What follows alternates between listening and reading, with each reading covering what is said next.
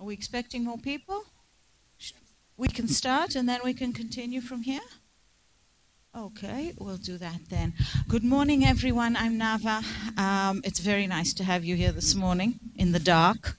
I can't quite get used to the fact that it's dark at 10 o'clock in the morning. I'd like to start, if you wouldn't mind just telling me. I will take an earphone so I can hear you also in English. If you just tell me where you come from, your names. Tell me your names. I don't promise I'll remember. But which university, what you're studying. Are you all in the same program? No. So do you mind? We'll take it. I'd like to know so that we can make this maybe more useful. Let's start on this side.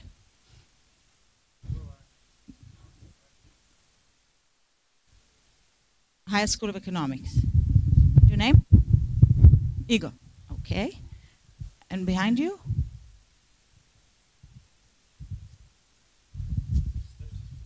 No, that's all right. Sergey. Sergey. And you're also in the Higher School of Economics? No? IT. IT. Okay. My name is Max. I'm studying in Moscow Institute of Physics and Technology. Okay, I know that. That I know.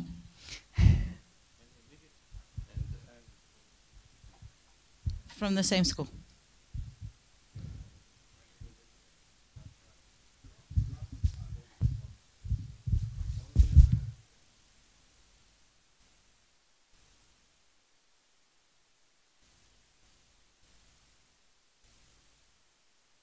So you go to all of these schools. You've decided to broaden your education.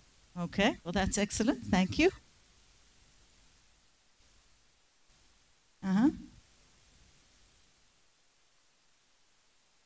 Moscow Institute of, sorry? Steel and Alloys, okay. In the same school, okay. Steel and Alloys.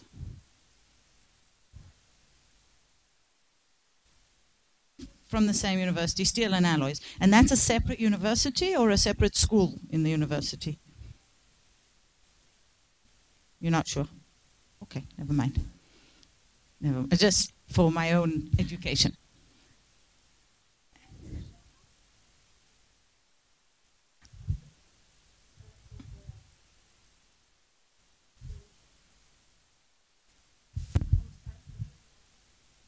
Okay, thank you.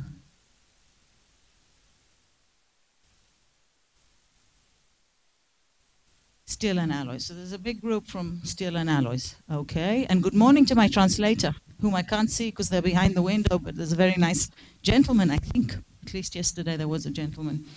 I'm going to leave this for now. Here's what we're going to try and do this morning. Okay. Now that's so that I can understand you, but as long as you're speaking English, I'm okay. What we will try and do this morning in the next little less than 2 hours is we'll talk a little bit about innovation in general. We'll talk about the story of Israel and what it does and how it got there. And what I'd like you to do for me is to ask questions, make comments, raise your hand. Make it a little more interesting for me because I actually know this. I've said this before. But I suspect that what you have to contribute will be new to me. So that's, if that's okay with you, how I'd like to do this, okay? We can, if you like, there are 4 more sections to this which go into the mechanics and the explanation of commercializing technology and how it's done. I'm not sure that that is the most interesting thing for you guys at the moment, but certainly we can go into that if you like. Good morning. Please join us in the front. It's an intimate group, so I'm trying to keep you close to me. And but if you do have questions specific to commercialization or how we do deals about technology from universities, I'm very happy to go into that in more detail if you're interested. If you need translation there, these little headphones, you can take one of those. Okay, I know how to do this. Okay, I'll tell you a little bit about myself now that you've told me all about yourselves, or at least your names and what you're doing. My name's Nava. I grew up in Israel. My parents are South African. I've lived in Europe, mostly Switzerland, a little bit in England. I've lived in the States, lived and worked 10 years in total in both of those places. I've been back in Israel for, I think, about 14 years now, so that's quite a long time. I was originally a lawyer. I then got an MBA in one of the top European schools, ended up in the pharmaceutical industry. That's where I got introduced to venture capital many years ago, before you were born, and moved to California, initially on behalf of what is now Novartis. It was then Ciba. I was a vice president there, and became a partner in one of the big venture capital firms in California, in Silicon Valley. Specializing in early stage investing in medical companies, because I came out of the pharmaceutical industry. Then moved back to Israel, stayed in venture capital, started my own fund, started a few companies, moved into another larger fund, and then was asked to come and run the technology commercialization arm of the Hebrew University of Jerusalem, which I did for a number of years. We'll talk about that and what that does and how we do that. And for the last few years, I've been consulting to both companies on strategy and international business development, and also to government organizations and universities around the world about innovation and technology commercialization, doing a lot of public speaking, a little bit of teaching, and involved in a lot of international activities and boards. I chair the National Nanotechnology Conference. I'm the Israeli representative to the OECD's Nanotechnology Commission, and I'm also an advisor to the United Nations, among others. So I've spent my career in the private sector, with a little bit of touching on government as a consultant. I've never been a government employee per se, but I have been a consultant to government. I still am a consultant to government. And in between the worlds of business and science. I'm not a scientist, but I've done enough, and I've done enough scientific companies to be able to at least ask the right question. So for you, with your science and business and public policy background, I think that's very interesting. I think that's also an interesting way to go. And we'll talk a little bit more about how this happens and how you sort of move around. So why do we innovate? Well, first of all, the world is growing. It's growing by 40% or so. It's growing faster than it's ever grown. We all know that, and that raises a whole lot of problems. People need to eat. People need to keep warm or cold, as the case may be. So we need energy. We need water. Clean water is still the largest health problem in the world today. I know it's hard to imagine here, but if you go to large parts of Africa and South Asia, clean water is a big health issue. We have severe world problems on a very big macro scale. There is also a very fast-growing pace of technology. Now this, I think you're close enough to be able to read. Sorry, it's not a very clear slide, but it's a nice one actually, which shows on the time axis on one side and the development of technology on the other side, starting with, as you can see on the left there, the agricultural revolution, moving through, you know, things like the discovery of pottery and plows, you know, for plowing the fields and so on, moving all the way through the first cities, which was a very big change. I know today urbanization is a big trend, but think of the first cities. You can actually see a similar trend in recent years in China, for example. And that's gone from being a very rural society where people live mostly in villages to, good morning, please join us in the front. We're a small group, so I'm keeping you close. It's okay, take your time. And that trend towards urbanization, what that means in terms of the technological needs. Urbanization today is different than it used to be. We use different technologies and we have different needs. If you need translation, there are these headphones here on the chairs. You want Russian translation? Yeah. Welcome. Okay. The advent of writing and printing, modern mathematics, and so on.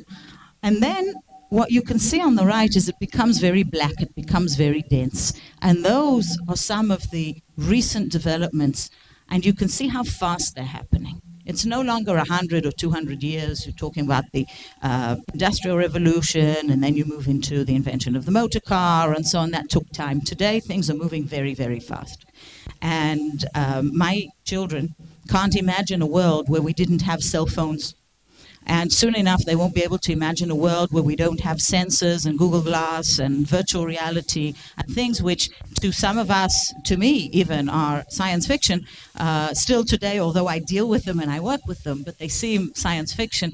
And to people who are even 10 years younger than you, like my own children, it's just normal. It's natural. They think that this is just the way the world should be. I suspect technology will change much faster for them as well, but maybe they're better adapted. Certainly you are better adapted. We grew up without these things. So still to this day, it takes us time. And when I moved from my BlackBerry to my iPhone, it took me time. You know, it's a nice machine. I enjoy it. I use it reasonably well, but it took me time. It probably took me longer than it would take any of you to transfer from one machine to another. It's just our skill set changes. So we're moving very, very quickly. Now, keeping up with that is very hard. Not just on a personal level, even on a personal level, you sort of have this feeling like you bought a new phone and then the next month the next one comes out and you can never quite keep up. But on a national level,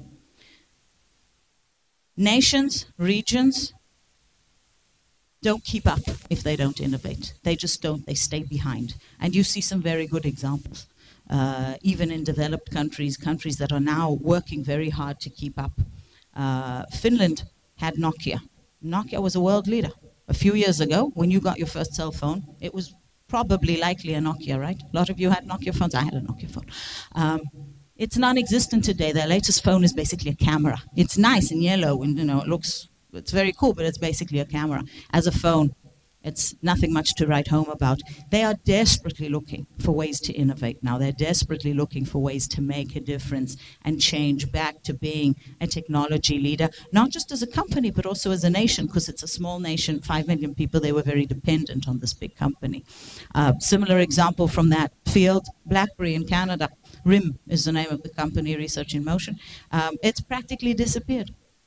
Now, I was on the board of the Canadian commercialization entity, and RIM was their big claim to fame. They always talked about it, and you couldn't get through to the managers, and they were big, big, big celebrities. Now, they just didn't keep up. They didn't keep up with the pace of innovation. They didn't read the map correctly. And the company, well, it still exists, but not for long, I suspect, not for long. So clearly, both on a national level, on an institutional level, on a company level, your own universities, to survive and thrive, are offering new types of courses. Now, I can tell you this even without knowing exactly what they are offering, because I know enough universities in enough places. They are looking to offer what the world needs. To keep up, not even to stay ahead, just to keep up, just to stay where you are. If you want to stay ahead, we'll talk about how to do that. Collaboration is absolutely essential. You can't do it alone anymore. So universities are looking to work with industry, and big companies are looking to work with small companies. Again, it seems natural to you, but 20 years ago, when the pharmaceutical industry started looking outside of its own company, and I'm talking to you about companies that had 100,000 employees, not small companies, companies that had thousands of researchers, but they realized that in order to stay ahead, they had to access innovation where it was happening. And it was not necessarily happening internally. So they went to small companies, they went to biotech companies, they went, if you want headphones, they're in the front. You don't have to have headphones, but if you want Russian translation, oh, you don't need Russian translation. But still sit in the middle. It's nice for me to have some people in the middle. If they wanted to stay ahead of the game, they simply had to make a change. Now, big companies, small companies, universities, research institutes, we're seeing a flow of information that we never saw before. And again, it might seem natural today, it's a very new phenomenon. And it's growing all over the world. Now, it has different definitions in different countries, which we can talk about, but it is changing. There are new types of initiatives, and we talked a lot, actually, yesterday with the university administrators and executives about commercialization catalysts, these new entities that are growing that sit in the core of universities, companies, government, the marketplace, in order to really integrate all of those entities into a successful innovation economy. We can talk about how those happen and how those might happen here in Russia. There are various initiatives. There were some false starts, but I think that things are picking up now here as well. The essential part of all of this is the human component. I suspect that's why you're here. I know that's why I'm here to speak to some different groups, because it requires a different type of skill set. It requires a different type of training. It requires thinking already in the early days of your training, and you are young, soon to be scientists, engineers, business people, graduates. You will at least be aware of the fact that there are commercial applications to your work. You know what? Your parents' generation, I can assure you, wasn't aware of that. They never stopped to think that what you do, the work you do, the metals, the alloys, the materials, the whatever, there's an IT guy, right? Physics, that actually had a commercial application, that you could make money on that, independently from what it was being used for today. It just wasn't the way people thought. And it's got nothing to do with the fact that it was Russia or Israel or the US. It was just a different way of thinking. The way of thinking was different. And that is changing now. And the understanding that there is a potential commercial aspect, not to everything, but just think in the back of your mind, this is possible. Maybe I've invented something new. Maybe I should think of patenting what I've invented. Maybe there's something I can do with this on a commercial scale that's different from what was done before. That's a different way of thinking. And that's something that I think the entire generation of today, and certainly the generation of tomorrow, understands today, partly because of the growth of innovation, because of the growth of places like Silicon Valley, like Route 128 around Boston, like Israel, like other innovation hubs around the world, where people are successful in commercializing their ideas. They make a lot of money, which is excellent. Success breeds success. It brings other people to the table. And that's part of what we're seeing now. We'll also talk a lot about that last point, which is the global orientation. And again, everyone speaks today a certain level of English, not because it's such a fantastic language, but because it is today the international language of business. And we'll talk about Israel, and I'll mention again, we work in English. Again, for me, well, it happens to be my mother tongue, different story. But everyone works in English because that's the language of high tech. That's the language of young companies. It's the language of innovation. It's the language they will use because Hebrew, well, you know, it's even less international than Russian, a whole lot less international than Russian. You can't go very far if you'll have manuals and correspondence and deals that you're trying to do in a language that most of the world doesn't speak. It's just a small manifestation. But the whole global thinking, it's here to stay. It's not changing. It's not going back. I had questions yesterday, which I found interesting, about nationalistic boundaries. You remember those questions. And the question essentially was, well, how do you deal with the fact that countries still, you know, want to look after themselves and their national boundaries? And why do you say it's all international? Well, newsflash. Yes, governments will always want to look after themselves because they have taxpayers' money and they have responsibility to their citizens. But that is changing very, very fast. And the way to look after your own is by collaborating with others. That's why you're seeing growing alliances. That's why you're seeing growing collaboration. And I think we're going to see a lot more of that in coming years.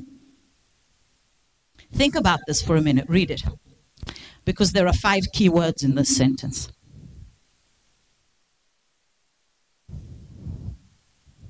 And they're actually... Они в середине предложения. 5 ключевых слов для меня – это то, за что люди будут платить. Потому что у вас может быть очень хорошая идея, замечательная технология, и, возможно, вы можете сделать что-то такое, что никто раньше не делал. Но если это никому не надо, и никто не хочет за это платить, это останется тем, что это есть. То есть хорошая идея.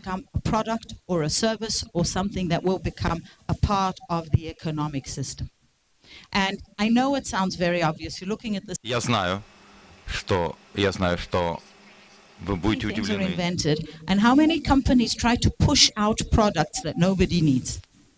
And they fail. And they fail for that very, very simple, basic reason, which is they never stopped to ask the market what it needs. They never spoke to potential consumers. They assumed people wanted what they wanted, which, you know, is a good assumption sometimes, but not always.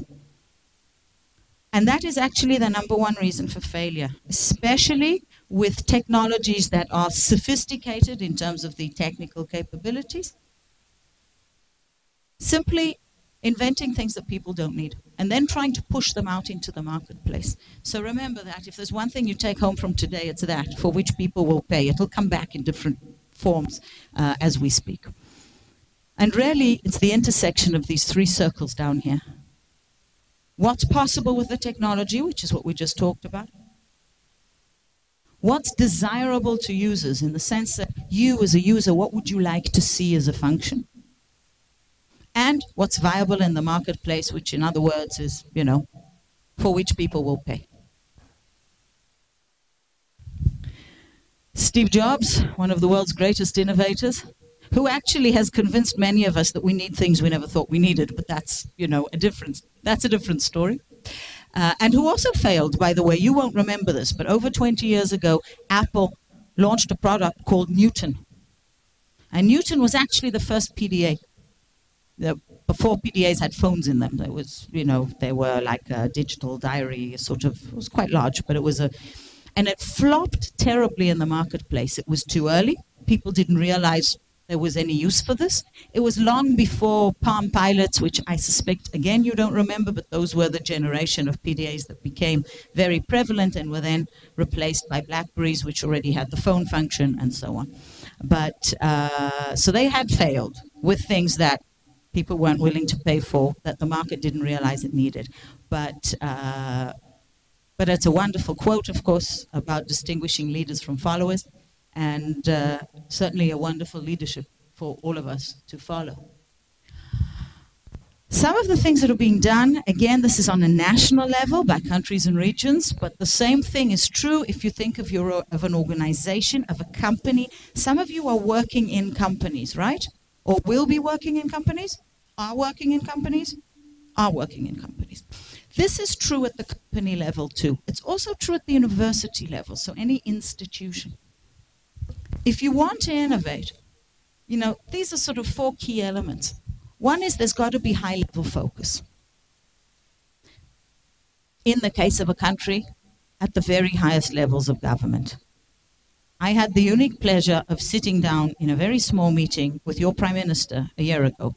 And he sat, Mr. Medvedev, with Mr. Chubais by his side and 5 or 6 other people in the room, Richard Branson, a few others, myself, and asked us how to make Russia more innovative. And he had a legal pad, you know, one of these yellow pads, and he was taking notes himself. He may have had aids, but I didn't see them. They were nowhere to be seen around the table. Maybe they were in the back somewhere. But anyway, he took his own notes. He asked very good questions. What he does with that, I don't know. I mean, I've seen some of the initiatives, but I do know that it's very unusual to see that level of commitment at that level of government in a country the size of Russia. It happens in smaller countries more often. But to me, that gives hope. It means that someone at the top wants to make a difference. There are lots of things to deal with, mostly culture, which we'll talk about, but at least the high-level commitment is there. What happens at the next stage is not enough, but it's essential. So that's the first point up there. Supporting R&D, obviously, is key. And Russia has always had excellent science, excellent technology, excellent engineering. And if it maintains that and continues to support that, both with research and with education, that's a good thing. Supporting innovative new companies and projects is something that's being done here. There were a number of false starts, but I think that on the whole, there is a desire and a commitment to support new types of entities. The system's not quite in place to make this happen, from what I see. But that, again, is very, very important if you're going to create a new type of economy.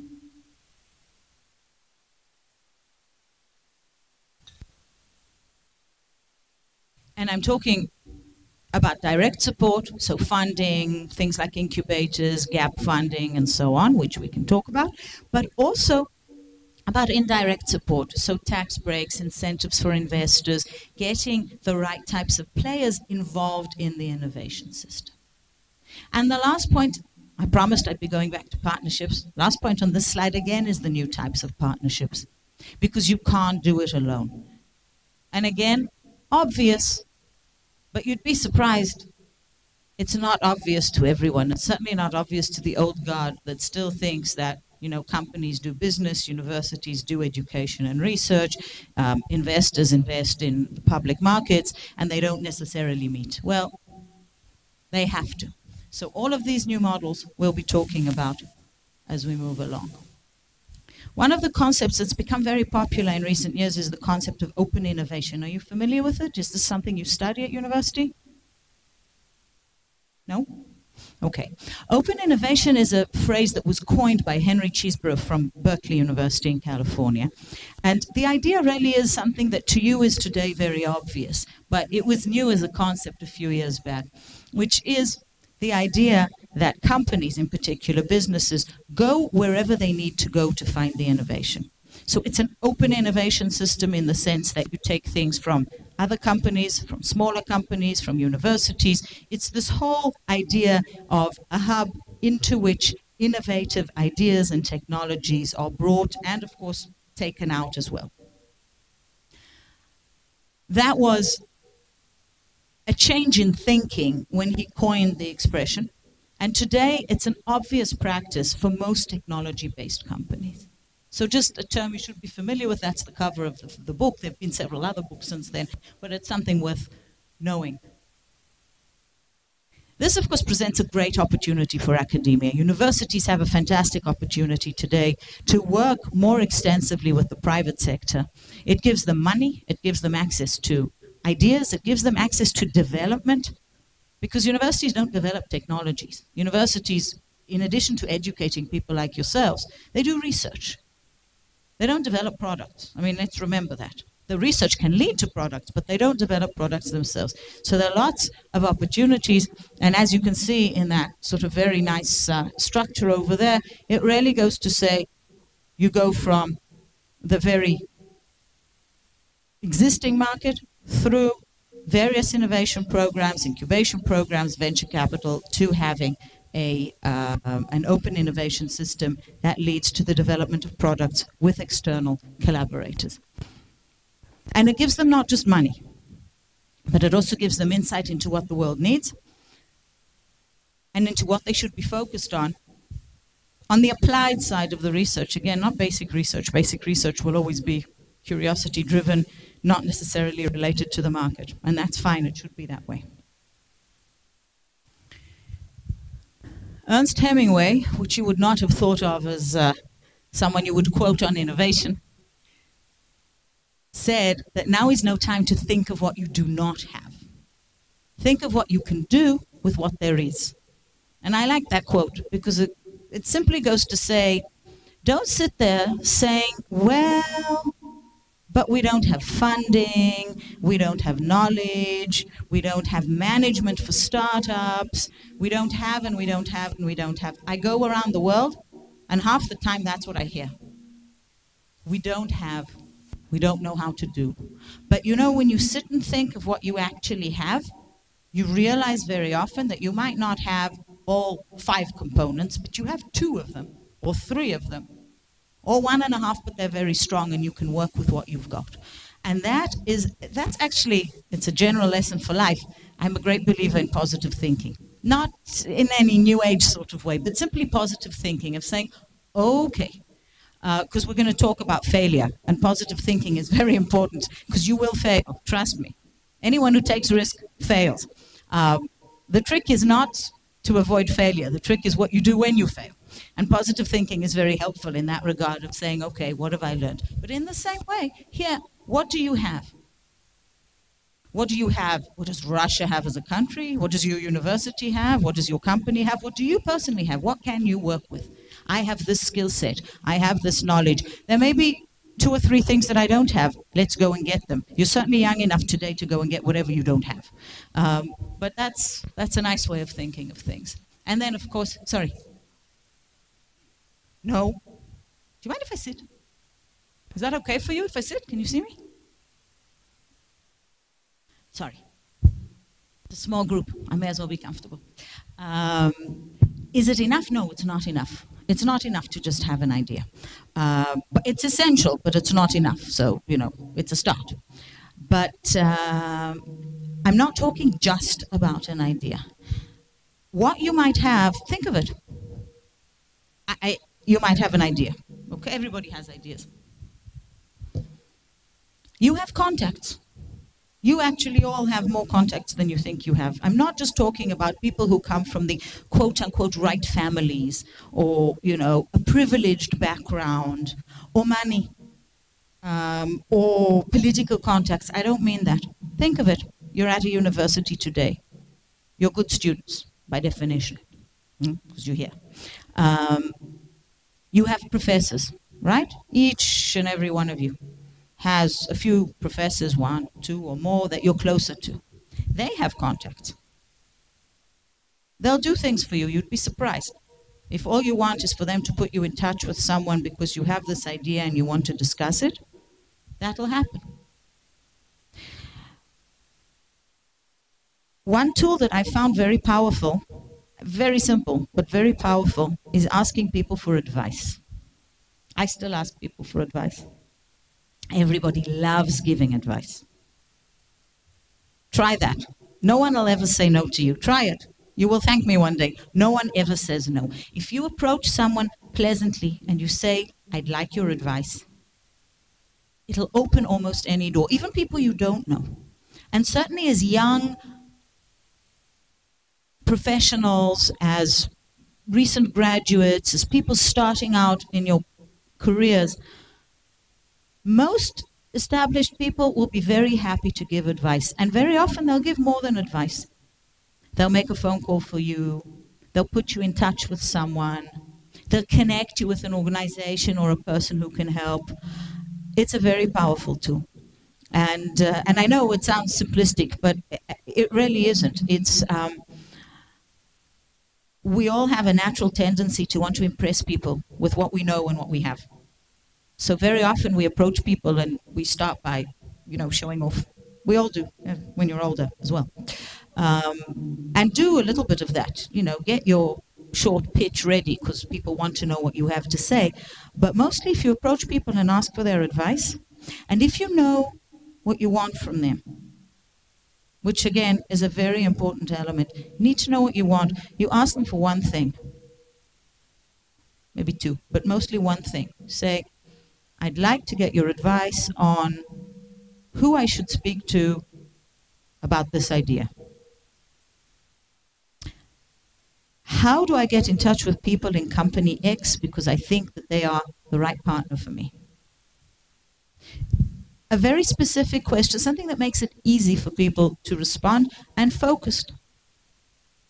And the other thing, since we've sort of taken a bit of a tangent here, but the other thing on that is take control of the follow-up. If you do ask people for advice and you do ask them for help, take control of the follow-up. What I mean is, you'll sit with people and they'll say, fine, I'll get back to you. And you'll say, thank you very much. Can I call you next Tuesday at 12? Next Wednesday at 6, whatever. But take control of the follow-up because people want to help, but everybody's very busy. And if they don't get back to you, it's not because they don't want to. It's mostly because life just, has its own pace. And again, very pleasantly, you don't have to be pushy, but if you take control of the follow-up, it's true of job interviews as well, by the way, but if you take control of the follow-up, then you're a lot more likely to get the response, and people will appreciate that. If you're pleasant about it, not, pushy, not aggressive, but people will appreciate it. They'll appreciate the fact that you're trying to get something and that you're persistent in obtaining the answer, the contact, whatever it is that you want. So that's just sort of a very general word on some of that. Where's my thing? Don't worry, we're not going to cover all of this. Okay? Basically, what I was going to do with you is go through the first 2 sections But we can go through the rest if you're interested. It's all here. And Konstantin knows how to put these things up. And he's going to put up the second presentation for me, because your computers speak Russian and I don't.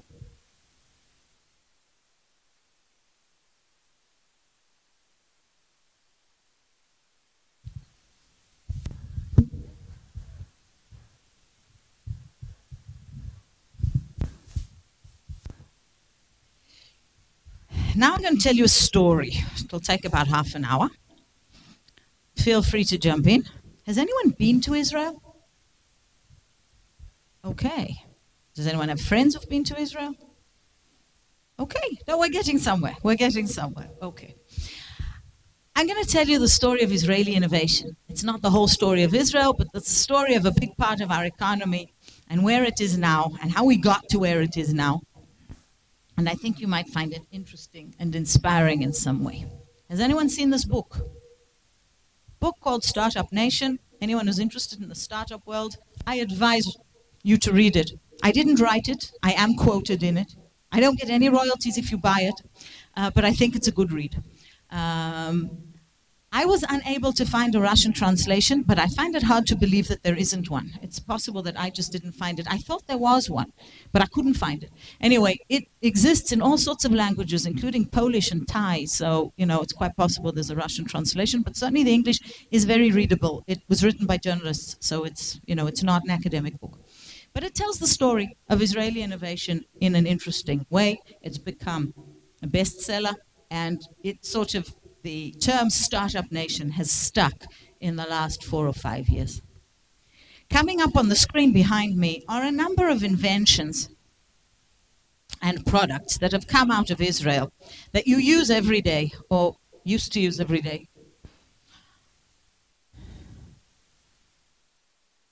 Flash memory, disk on key, developed by a company called M Systems, acquired by SanDisk, and, you know, so common today that you don't even stop to think. It's totally generic. There's probably one stuck in here somewhere. That was originally based on technology developed at the Tel Aviv University in Israel. The drugs in the middle, cancer medications, medications for multiple sclerosis.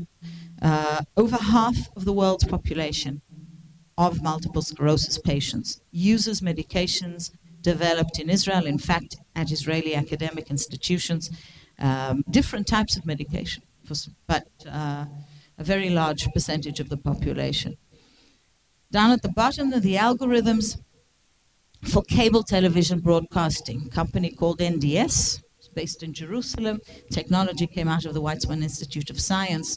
Intel and Microsoft, a lot of the components of the chips and the operating systems developed in Israel at their R&D centers. ICQ, you don't know ICQ, but ICQ was the first instant messaging technology in the 90s. It was acquired by AOL, which is also not a big name anymore, but it was the very first instant messaging technology. We all use instant messaging now. It's kind of common, you know, I'm on WhatsApp all the time. So, but ICQ was the very first one. And when it was acquired for $400 million by AOL, it was, you know, the deal of the year, more than a year actually at the time. The pink logo with the funny looking computer on it, that's Checkpoint Technology Software. Checkpoint developed the world's first firewalls for computers. We all have firewalls on our computers today. We don't even stop to think about it. But in the 90s, we didn't. That was because we didn't all use the internet. Very few of us had access to the internet. But Checkpoint was started by 3 young guys who served together in the military, in the intelligence units, and started developing this technology, turned it into a company when they left the military, and still run it today. One of them still runs it today.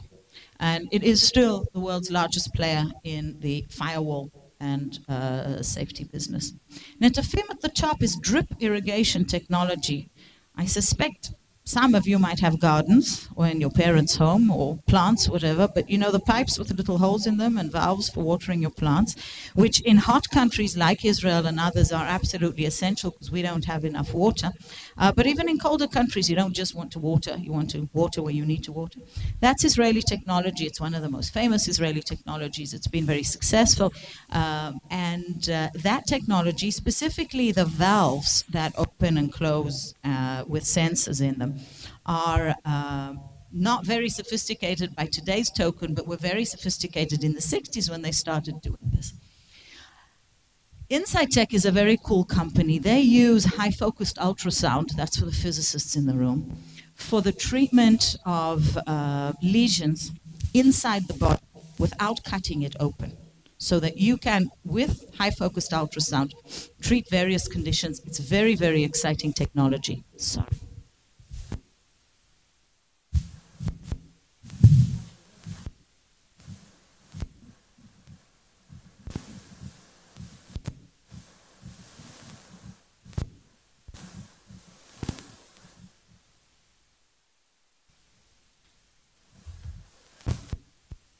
And I'm back. Mind you, we did have a snowstorm in Israel over the weekend. The first one in like 100 years in the Middle East. So we didn't deal with it very well. Some houses still have no electricity from Friday. So, agriculture. Israel's very well known for agriculture. Cherry tomatoes, peppers, other types of seeds. These are not transgenic seeds. These are hybrids that were developed at the Faculty of Agriculture of the Hebrew University and are the focus and the mainstay of some of the big seed companies in the world today, Syngenta, Vermoran, and others. Waze, has anyone come across Waze? Waze is a social-based GPS navigation application. It sits on your cell phone. It's got over 50 million users.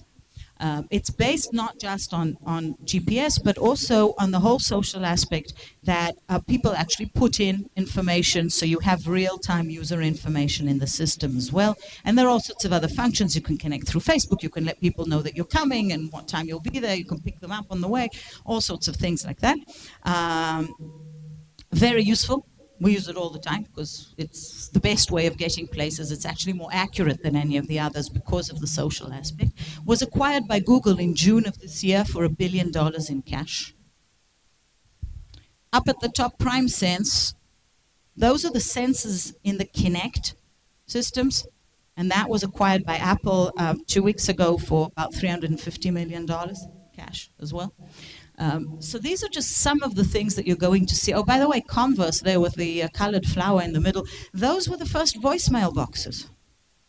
Again, voicemail today is kind of antiquated technology, but 20 years ago it was brand new, and it was developed in Israel, to name but a few. I'm going to end with a very, very cool technology. Give an imaging of the top left. Another company that was acquired a few days ago for around $1 billion. That's very cool technology. What they did is they took a miniature camera that was developed for a missile head. So it was developed for military reasons. It's a very small camera. They encapsulated that camera in a pill. It's about so big.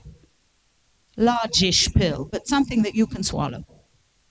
And you swallow that pill. And it takes pictures on its way through for diagnostic purposes. Now, that's obviously a whole lot more pleasant than having fiber optic wires inserted in various ways, and also gives a very good and accurate picture of things that you can't necessarily see with the fiber, or, you know, can't see throughout the whole length. That's also an example of something else that's been done in Israel all the time, which is using military technologies for non-military applications, mostly medical applications. But these are some examples of things that have come out of Israel. Let's do that again. Okay. We spend more on R&D than any other country in the world, about 4.5% of GDP. The average OECD spend is about 2%, and I don't know why Russia's not on the slide. Maybe it's less than 0.6. That is possible. I didn't find an updated Russian figure. However, it's a big number. Okay, it's a big percentage of the GDP of a small country, but it's still a very, very high percentage, even compared with other small countries like Finland and Sweden, which are fairly high up there. Korea spends a fair amount, Germany, the US, you can see, and so on and so forth. It just goes to say that we spend a lot of money on this. It doesn't happen by itself. And we are today ranked in the top positions on all of their about 5 or 6 parameters on the slide of innovation, whether it's the availability of venture capital, the availability of highly skilled people like yourselves, the innovative approach, the international outlook, the accessibility to public markets and also private funding. All of those Israel ranks very high today. But it didn't 20 years ago. This is a fairly new phenomenon.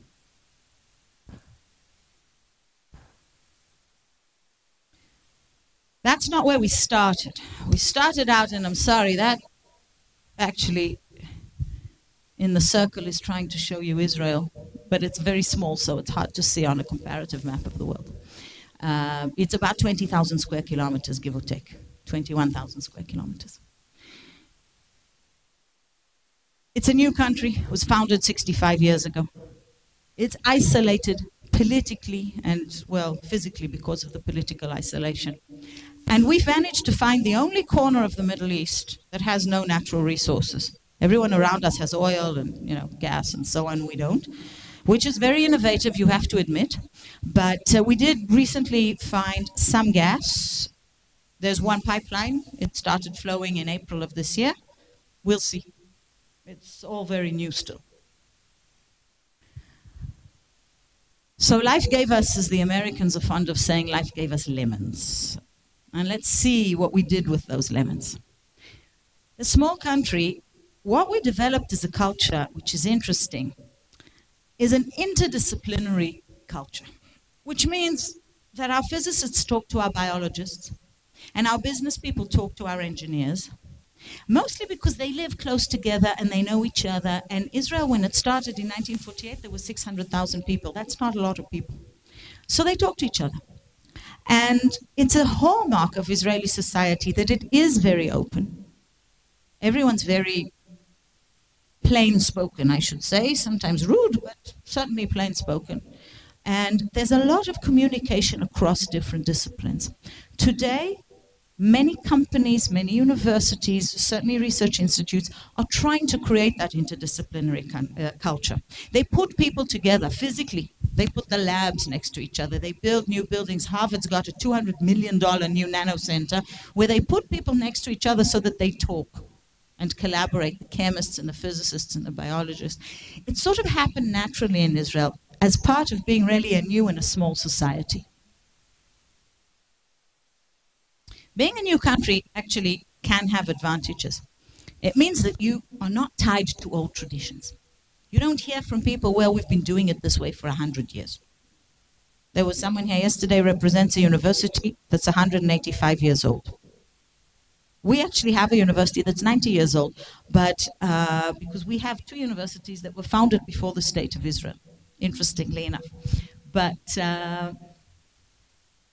mostly what it means is that when you go out to solve a problem, you just go out to solve a problem. You're not tied to a traditional way of doing it.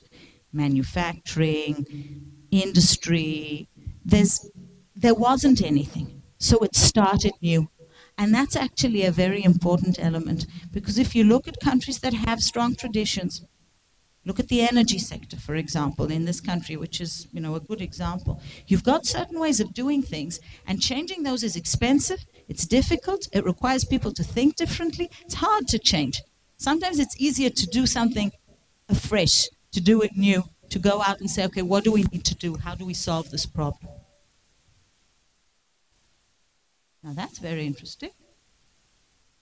You see, I think I just discovered how to go back, but I'm not sure I can do it again.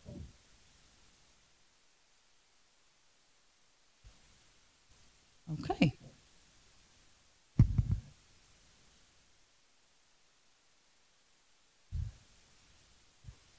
Oh, well, things are going to happen on their own now. Fine. It's isolated. It's not just small, but it's isolated. We're not popular with our neighbors. I'm not going to talk politics, but it's a fact of life. We have no open land borders that are commercially active.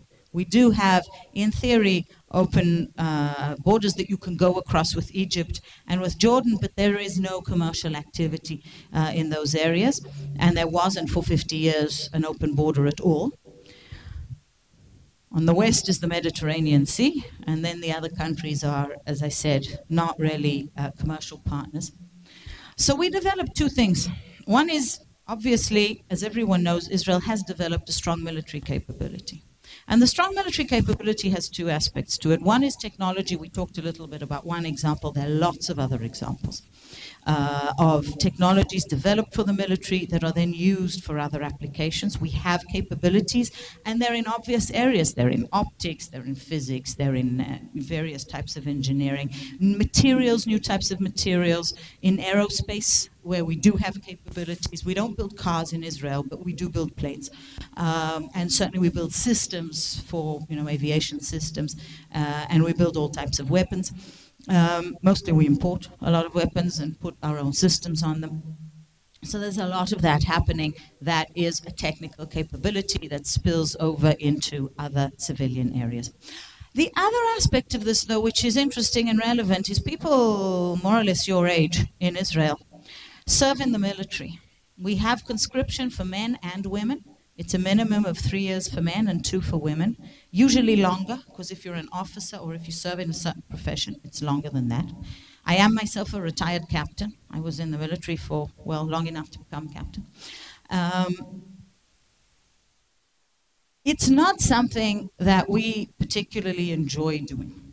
It's not something that I recommend because it's not relevant to most countries. But it's a given. And because it's a given, we've turned that to an advantage. Because think of it. What happens is that at a very young age, you find yourself having to work in a team, so teamwork. You find yourself having to solve problems, real problems, not simulated problems. Sometimes life-threatening problems. I mean, people do die, in the military. It's that sort of thing. You find yourself having to deal with extreme adverse conditions, which you don't have to deal with in regular academic life or early working life or whatever. And what comes out of the other end of that are really, think of it, they're startup teams. They're teams that can work together, that can solve problems, that can move quickly and find, agile solutions, that can deal with adversity, that can always find a way around a given situation, because that's part of what you do. And in a strange way, that's become a very important element of the success of Israel as an innovative, technology-based society. No one thought of it, trust me. When Israel instituted conscription, it was because there were not enough people in Israel, and it needed a large army, and they just, the numbers don't match. We also have in the military, so when you've done your few years, however many you've done, you then have to serve in the reserves. Sometimes that's a long time. If you're a pilot, for example, in Israel today, it's 9 years in the military. You also study, you have your first degree by the time you're finished. It used to be 7, now it's 9 because of the studies. And then 1 day a week, so do the math, 52 days a year, in the reserves until the age of 51. That's a long time in the military. But of course, it's expensive to train a pilot, so they are needed and they're needed to work. But that's just one example. Even if you're in the infantry, if you're doing sort of more of a classic military role, again, you have a lot of time in there, which keeps you in touch with the technology, with the people, with that sort of thinking. So it's a given, but it's been turned into an advantage. The more important aspect for me of the isolation, it's the fact that we don't have a local market. And so if you don't have a local market and you're starting a company or a business, or you have to think of where you're going to go with this. And Israeli companies, by definition, are born global. They're born global because they have no local market. If you try to develop a product for sale in Israel, even today, and we've grown and we have 8 million people, you're not going to get very far. That's not a big enough market. That's the size of a city in most other countries. So you have to think globally. Now, you start by thinking, well, am I going to go to the US? or to Europe, or to Southeast Asia, maybe Central Asia, whatever the case may be, but it's obvious that it's international. You don't even start to think about, do I have an international strategy, yes or no? And born global, which is another buzzword today in the business world, is just the way companies are. And that's what I mentioned before. You work in English, you write in English, because you know that very soon you're going to be dealing with investors, you're going to be dealing with clients, you're going to be dealing with partners, you're going to have to forward information. You don't want to start translating it at that stage. So you just work in English. And you correspond, you might speak Hebrew, but you correspond with each other in English, because that is just the language of business. That's the way we work internationally. It's true on the academic side as well, which is partly why Israel ranks very high on the international various publication indices, partly because the science is very good, but also because the science is very good and it's in English. Because if the science is very good and it's in Russian or in Chinese, it doesn't get onto the international rankings. One of the issues in this country, by the way, which always had excellent science but never ranked very high because most of it in the past was published in Russian. And a big issue today in China as well. I was there 6 weeks ago.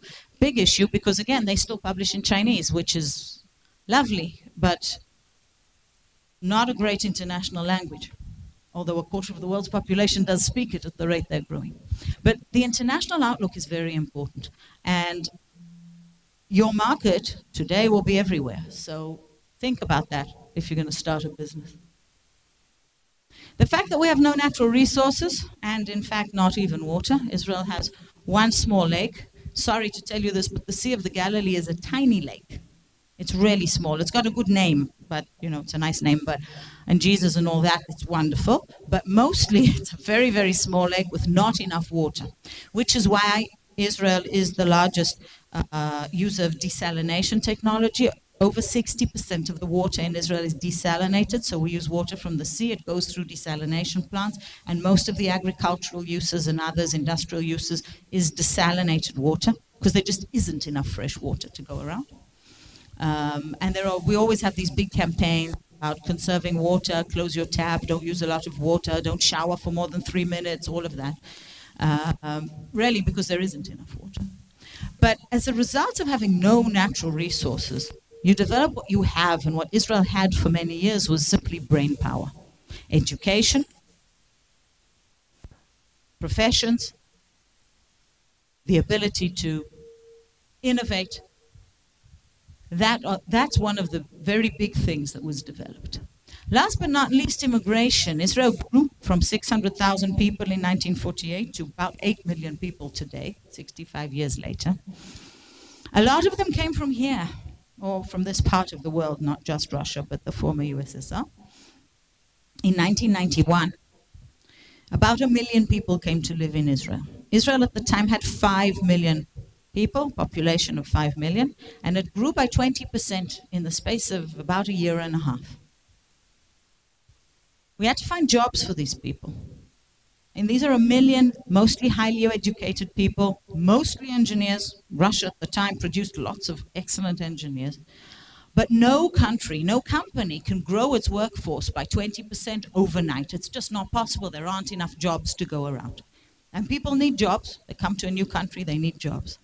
One of the things that was done was Israel opened 26 state-funded incubators.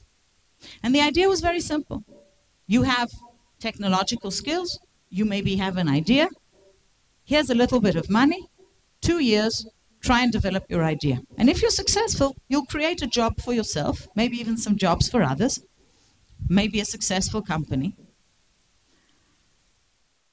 If you fast forward 20 years, that incubator system, which is now entirely privatized, so the state still helps fund the projects, but the actual incubators are private.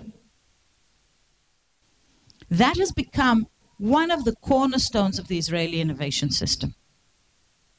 And I can tell you, because I know this, I wasn't living in Israel at the time, but I was consulted by the ministry about various aspects of this. I was living in California then, in the mid-90s. And no one thought that 20 years later we would still have all these incubators. No one imagined that they would be such an important part of today's innovation system. But the fact is that they grew out of this need to provide jobs primarily for the immigration from this part of the world, because this was highly skilled. This was a highly skilled workforce. Not, we had immigrants from some other countries with different challenges, but here these were people who could potentially create their own jobs, and some of them did. So that's just one example of how things turned into a culture of innovation, or how, in other words, when life gives you lemons, you make lemonade. We have enjoyed some smart government intervention. Don't worry, I'm not going to bore you with all the details, but we have a science and technology agency which is called the Office of the Chief Scientist in the Ministry of Economy. I don't know why. He's not a scientist, the chief scientist, but it is the main science and technology innovation agency that supports industrial-focused R&D. This is not for academic research. This is to support R&D that has potential industrial applications. Israel made a strategic decision to have a military industry, to have military R&D capabilities.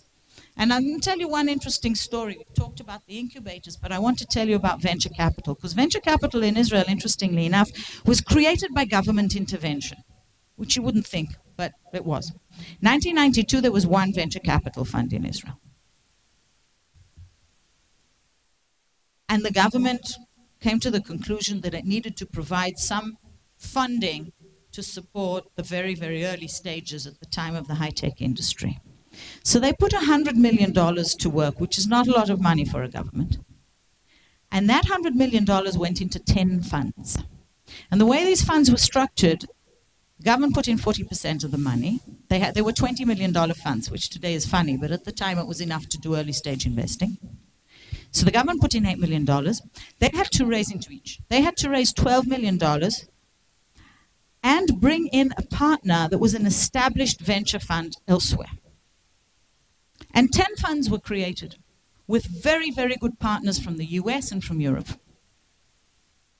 And local teams that grew into the backbone of today's venture industry, which, as you saw in Israel, is today the second largest in the world in terms of the availability of capital. There are about 3,000 startup companies in Israel at any given point in time. Well, they change, so.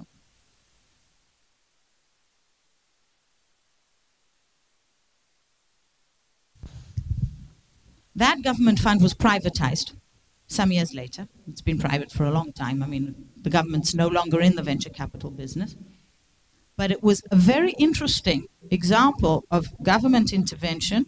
Then the government pulls out and lets the market do its thing. So I'm not a big advocate of government intervention, but in the case where the government can move in and move out, it can be very effective to take care of certain deficiencies in the system, like the incubators, like the venture capital, just as an example. We also have a lot of programs that support the early stage commercialization of academic research, which is another area where the private sector doesn't do so well. There's a gap there between academic research and commercial interest. And there are programs to support that very early stage of commercialization. If anyone's interested, we can talk about them. And various other programs to address certain needs as they come along. So multinationals, very early stage funding, there are some strategic initiatives. I want to give you one example in the area of nanotechnology because, well, something that I'm involved with, but also something that's relevant for some of you. I'm not going to talk about this unless someone has questions. I want to mention one thing, though. One of our binational collaborations, those are managed by a certain agency. We have over 40 of these. So Israel's part of consortia, but also part of, we have binational collaborations with many countries around the world, including here in Russia. There are a few. And there is one with Rosnano. There's actually an existing agreement with Rosnano. And there's also an existing agreement with Skolkovo. So both of those are, available for funding for small companies in both countries that want to work with each other. I want to give you an example of nanotechnology because it's actually a very interesting one. And it gives you an idea of how you make things happen. Nanotechnology has existed for longer than 10, 15 years. But it didn't know that it was nanotechnology. It wasn't called nanotechnology. It wasn't looked at as an industry or as a particular section. The first nanotechnology drug in the world actually comes from Israel. It's a cancer medication called Doxil that was developed at the Hebrew University, and it's already off patent, which means it's over 20 years old. And when it was invented, nobody called it a nanotechnology drug. Only later on, because it's about 100 nanometer particles, it became known as the world's first nanotechnology medication. But a little over 10 years ago, the decision was made that nanotechnology was emerging as a field with its own name and characteristics. And Israel had the potential to be a major player. And therefore, the decision was made to have a national initiative for nanotechnology. And the national initiative had a dual goal. The first was to establish the scientific capabilities and scientific excellence, which is obvious. But the second was to establish from the beginning close ties with industry and to have potential commercial output from this program. So not just excellent science, but excellent science that would turn into products. And that is quite unusual when you're looking at the national level in establishing a new program. 6 centers were established. Israel has 8 research universities, so the 6 relevant ones have nanocenters today.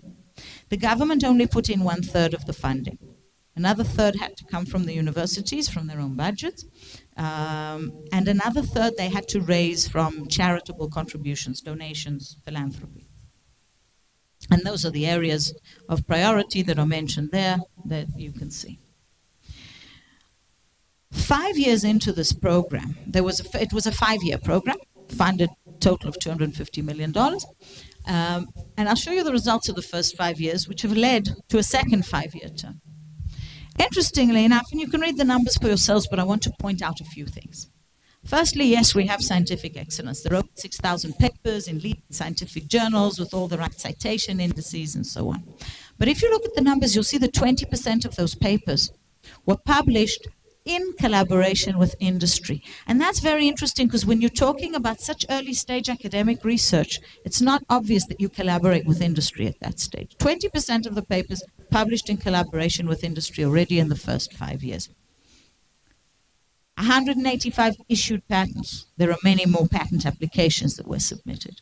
There are close to 200 what they call success stories, which are either licensed products or new companies that were formed. About 85 companies formed as a result of this program.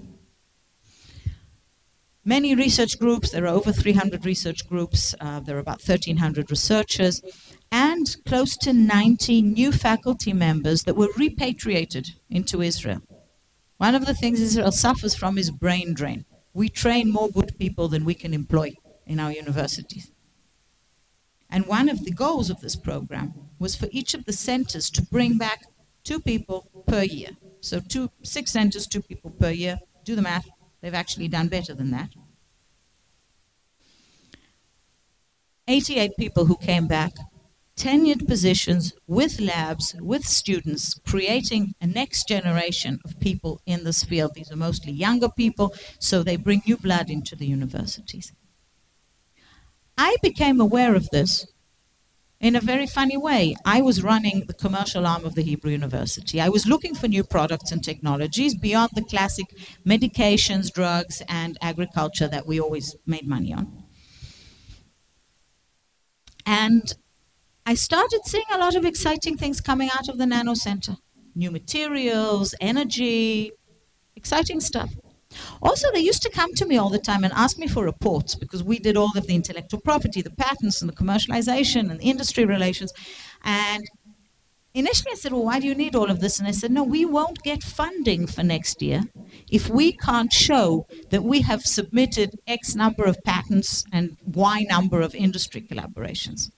And I thought, well, that's rather interesting. And that's how I personally got involved in that and then started the national conference, which I still chair, and that's a very big event with over 1,000 people from 30 some odd countries. But these are some of the numbers from the first 5 years, which only goes to show that with relatively little money, because the government spent $100 million on infrastructure. With relatively little money, you can actually create a ripple effect, you know, like throwing a stone into the water. and creating that ripple effect, which was done quite successfully. These are some of the small companies. Don't worry, I don't expect you to read this, but you can go online and click on each one and it gives you all the information. These are some of the big companies working in the nano field today, and it's today an established industry. That's the next conference at the end of March, and I think we're going to see some people, again, from this organization joining us as they have in recent years as well. Questions? Yes.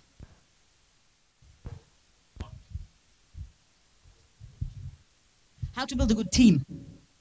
That's a wonderful question. Well,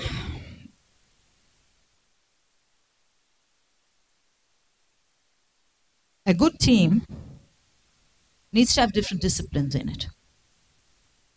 Whatever disciplines you need, and that varies by company. But mostly, it needs to have the ability, the people shouldn't be the same.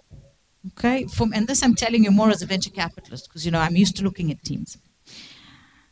If you have 3 or 4 people who are the same, that to me is always a warning sign. I like to see people who have complementary skills, even complementary personalities, because when they deal with problems, they will bring different aspects into dealing with that problem. And that's one thing I'd say. The second thing I'd say is obvious. You need to have, obviously, cover the relevant skill set, technical, the business, and so on. You need to be able to work together. It doesn't mean you don't fight. You will fight. You will disagree.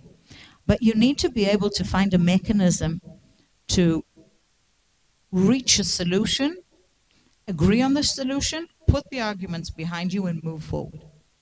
And that is not as easy as it sounds. Because you do need to be able to argue, but you do need to be able to move forward and actually rally behind something. There needs to be a fairly high level of support for each other. And again, it's very hard to put your finger on that, but it's something that you know when you see it. You need to be able to trust your teammates. You need to know that even if they originally disagreed with something, they will be 100% behind it because, it was decided to be the best thing to move forward. It's not always your childhood friends who make your best teammates. Sometimes, not always.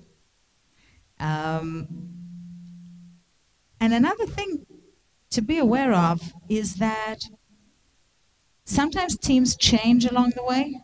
Not in the very early stages usually, but sometimes, there will be changes along the way, and that's okay.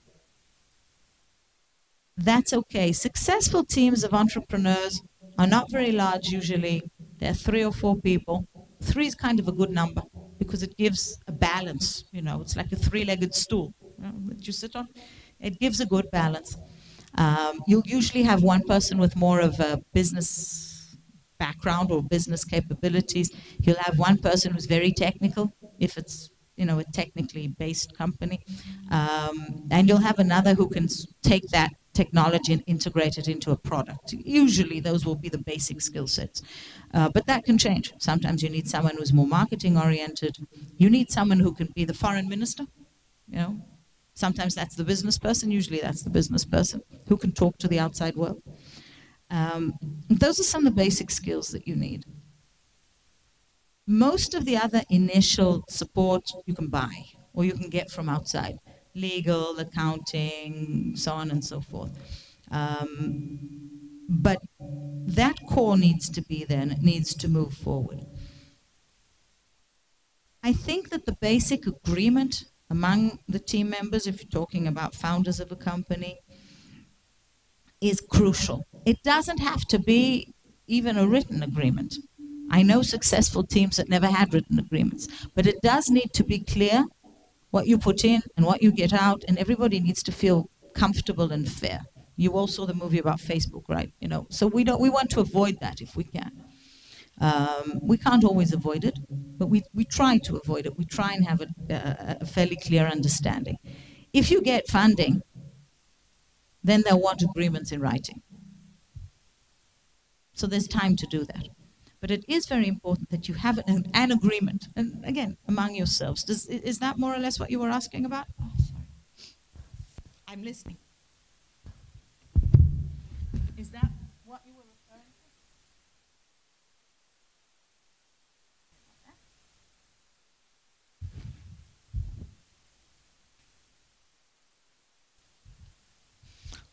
We'll talk about some of this now, because what I want to say a few words about is what I think are the important elements of the innovation recipe. And these are not specific just to Israel, but in general, to countries, but also to companies, also to ideas. And there are really three elements to this.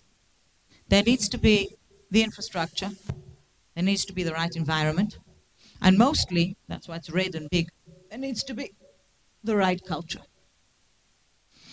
Now, when I talk about infrastructure, I mean the sorts of things that you would expect. You need to have the education, you need to have the right type of research, you need to have the availability of smart funding. That doesn't mean just to your own company, but as a system, smart money should be available, because otherwise it's very hard to start a company.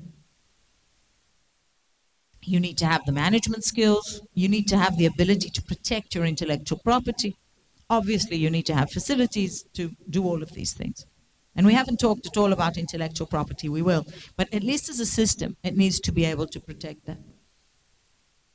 When I talk about environment, again, these are things at the macro level, but the availability of capital usually requires certain regulations, certain tax credits, a certain system, and so on. Access to the market, we talked about access to the market. And the access to the market doesn't necessarily mean that you have a big local market, but that you can get to the market.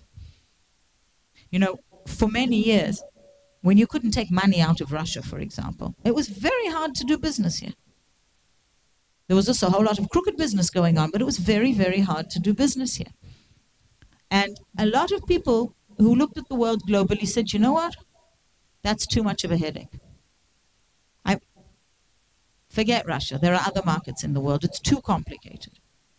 We can't get paid. If we get paid, we can't take the money out, exchange rates and so on and so forth. It was just way too complicated. That's the sort of thing that hampers an innovative environment. It needs to be easy to do business. Ideally, there should be some form of institutional investment. That is, the banks, the pension funds, and so on should participate in the game, which actually doesn't happen so much in Israel, but that's a different story. Most of the Israeli innovative economy is funded from outside by foreign investors, from the US, from Europe, to a certain degree from Asia. Very little of it is local money, but that's a slightly... Now, how do I go back? Is that back? My Russian is getting so much better. It's usually the second item, right, on the presentation, going back, but anyway. But most importantly, and that goes back to what I said right at the beginning about Israel, most importantly, it's culture. And the most important point on this slide, of course, is the third point, which is learning to fail and learning to embrace failure. Successful innovation economies, successful innovative regions, accept failure as part of the game. Now, don't get me wrong. Nobody wants to fail. Nobody wants other people to fail. But it's part of the game. It's most likely that if you take risks, each and every one of you, if you decide to start companies or businesses or make changes, you will take a risk and you may fail. And that's okay. Sometimes it's even good, provided you learn your lessons. We all learn our lessons. I know that I have learned from everything that has failed for me.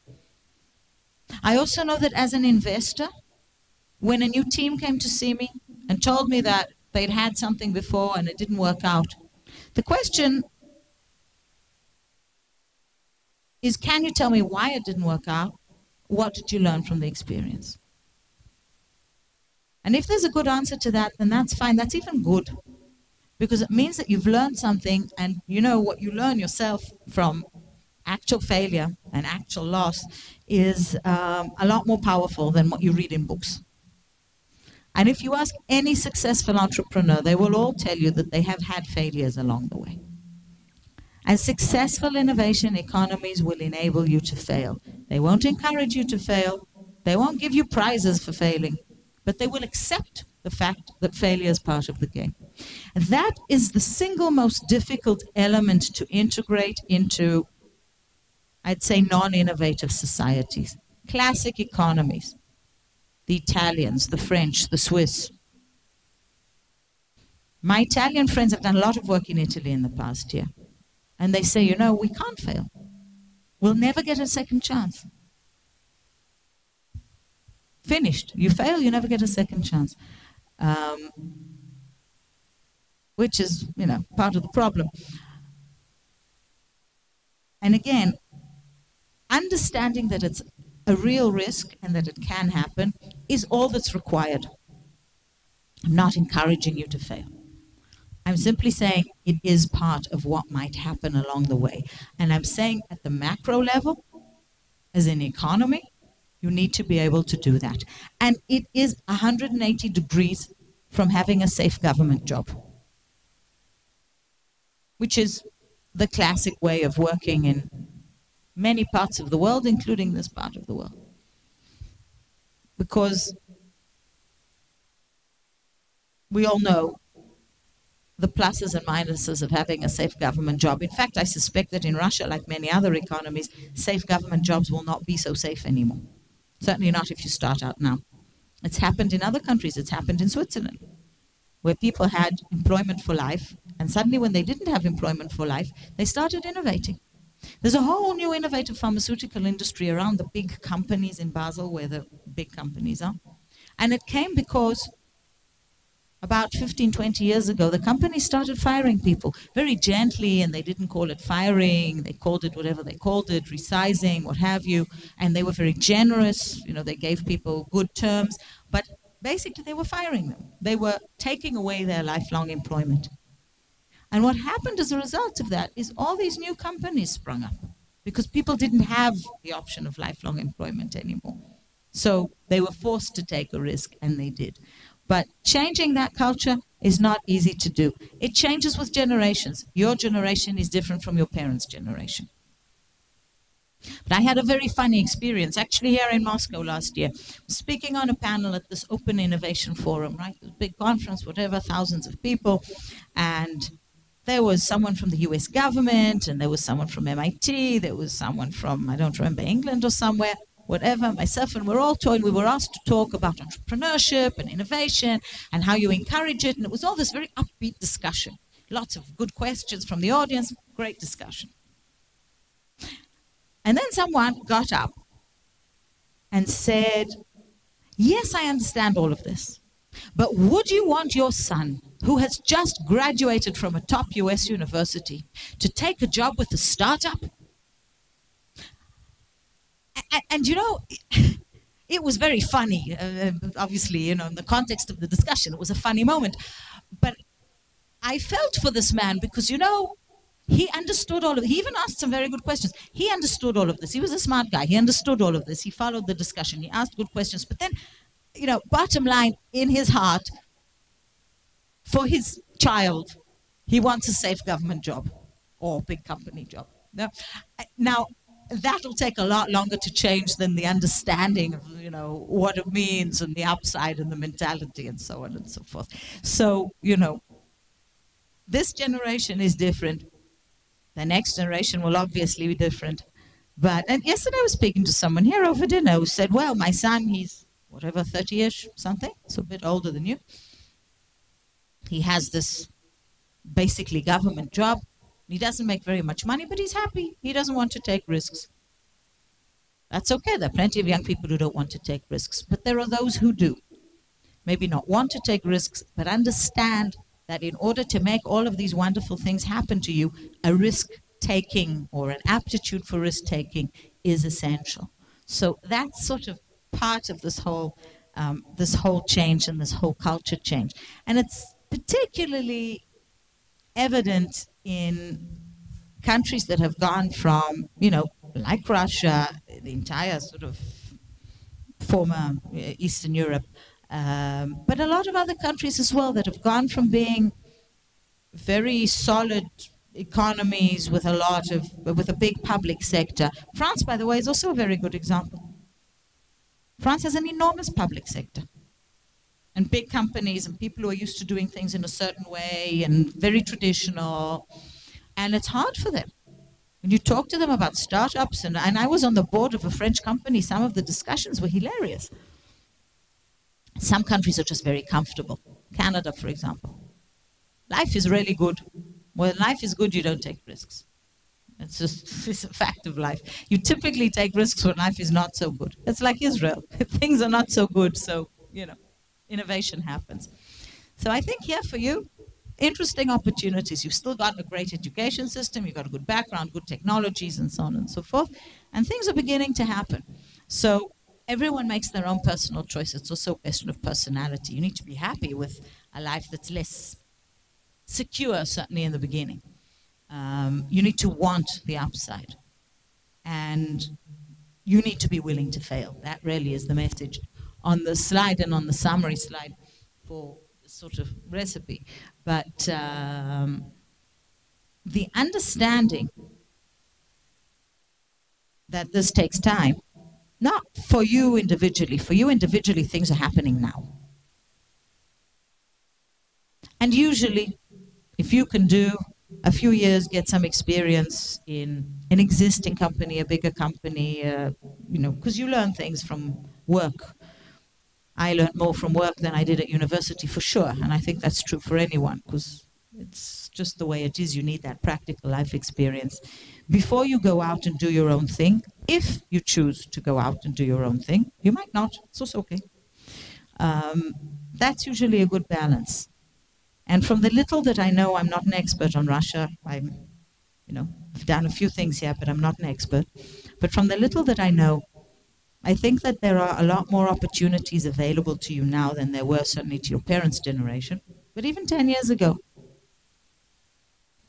And there's a need in the market for people who think a little bit differently and still have the very good background, but are willing to take it in a slightly different direction. So that's sort of my 2 cents as a non-expert on Russia. If there are additional questions, I'll take them.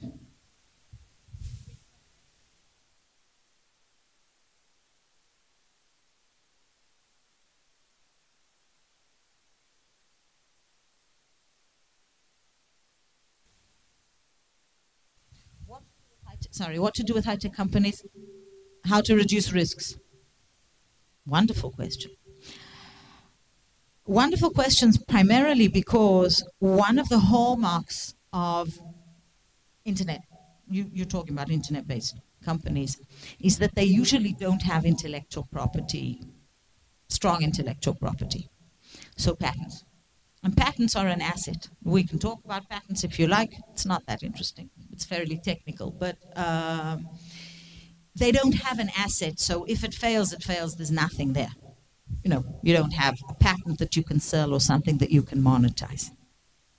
But I think that the way to reduce risk is true across the board, and it's particularly true in those types of companies, and that is you start from the market. You don't start from the technology. You don't sit there and say, well, I can do this. It's fine that you can do it. It's essential, but it's not enough. You need to start by saying, what's the need in the market? What is the market likely to pay for? What is it likely to desire? And if you have a good understanding of the market, you're more likely to succeed. Doesn't mean you won't fail, but you're more likely to succeed. Look, to be honest with you, who would have thought that, birds shooting pigs would be a successful business? Angry Birds some years ago. Or Candy Crush, or all, the stuff that it's a bit hard to tell what's going to catch and make money. There's an application, I actually just downloaded it. It was developed by some students at the Hebrew University. It's called Facetune. And you pay for it. It costs whatever. It costs $3 or something. And it's essentially like a sort of editing application for photographs. But it's very easy to use. It was made for smartphones. So, it's all finger-based and so on. And so it's like Photoshop for cell phones. but very, very intuitive and very easy to use. That I can sort of understand, because in this day and age, and that's where they started from, was saying, well, we can do it technically, but also everyone has pictures. We all live in the virtual world. We all want to make ourselves look a little better. Therefore, and we all use our cell phones because that's where we are now. So let's use the skill set that we have to develop something that people might use, and they're very successful. They're actually, I think, making money now. So that's one example that's maybe obvious, a world that people use. The games, I can't tell you I understand. I don't know. I don't know what's going to catch. I don't know what. It's a mystery to me. I'm not a big game player myself, so maybe that's why it's a mystery to me. But even my friends who are big game players, go figure. You never know what's going to turn into something or not. But some other things, for example, I gave you earlier the example of Waze. Waze is a good example. And it's a good example because it was designed as an application. It was designed with the understanding that the cell phone market is only going to grow, that everybody's going to have a smartphone on them, because when they started, smartphones have grown exponentially in recent years. The iPhone was already out, but not the newer versions. It was designed to be an application rather than a standalone device. The old GPS you used to have in your car was a separate device. It was designed for a market of daily commuters, for example. An interesting thought, because you would think that something like that's on your cell phone, like Google Maps. I travel all over the world. Very often I switch it on to see where I'm going. If I want to walk somewhere, because sometimes, it's 3 minutes walk and it's 20 minutes by taxi. So, that's not what this is for. They very clearly had a strategy that said, we are going after the daily commuter, the people who drive to work every day. And we're going to give them a different route every day that's quicker, that's better, that has less traffic. So what you've done is you've created a community of people who switch this on every time they get into the car. It's not an incidental user. To be honest with you, I only use Google Maps when I travel because it's more global. If I'm in Israel and I need to go somewhere, I use Waze. I get into the car, I switch on Waze. Even if I'm not going to use it, because it'll tell me, and even if I'm going somewhere I know the way. I know the way to my office. It's the same way every day. But no, it doesn't necessarily send you in the same way. So that is an example of strategic thinking that says, okay, let's understand the market. Let's see where there's a need. People want to save time going to and from work. Let's go after that segment of the market, which seems initially a strange decision, because you'd think instead of having 50 million users, we'd have 150 million users if we went after the incidental user as well. But there isn't even a pedestrian option. It's only for cars.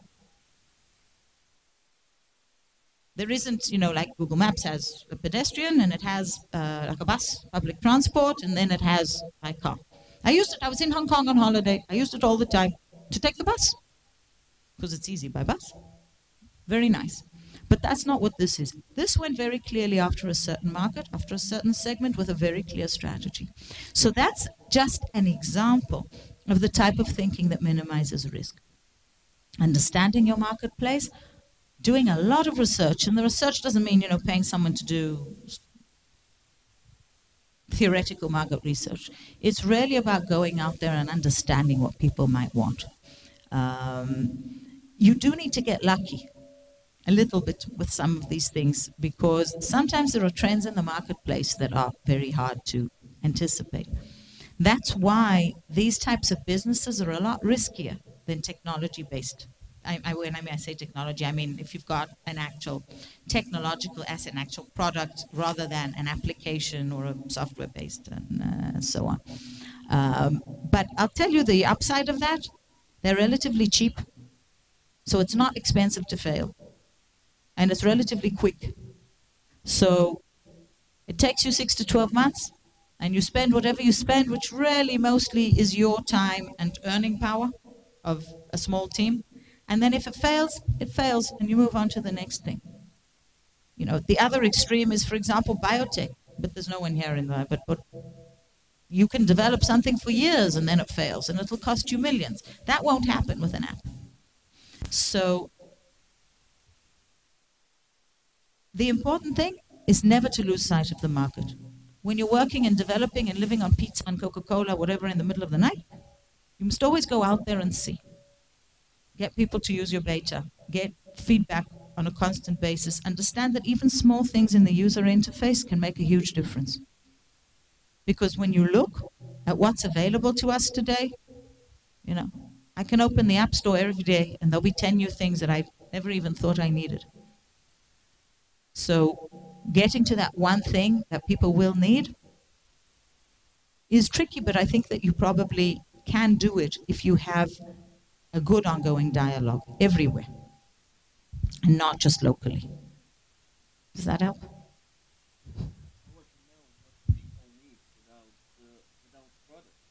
Ask them. Ask them.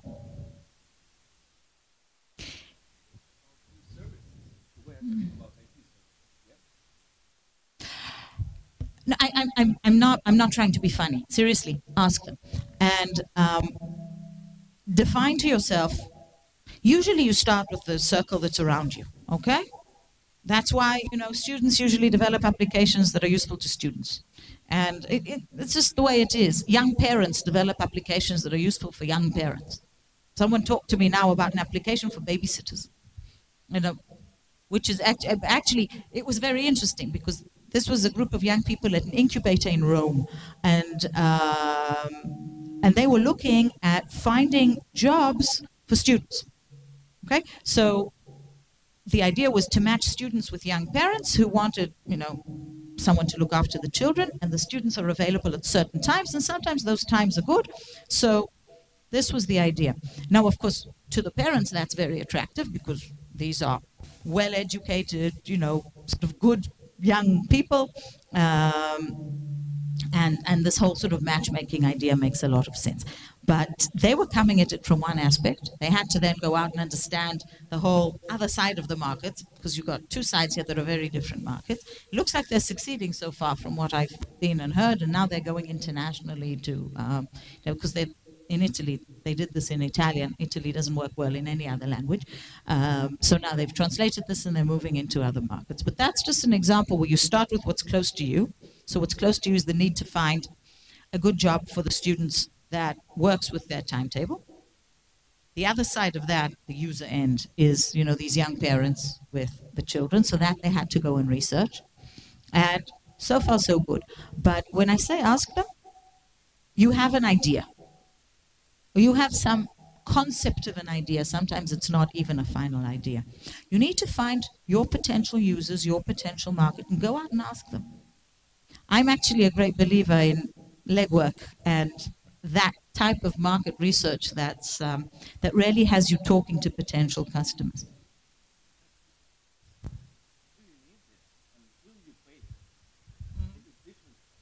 Right. And I know, for example, Kickstarter project where they find different people, and when you pay $1, you really need it. Without you pay any money. I'm not sure. Look, you're absolutely right. It's not so much do you need this, but do you want this, and will you pay for it? Because if you need it, you'll pay for it. You know, by definition, if you need it, you'll pay for it.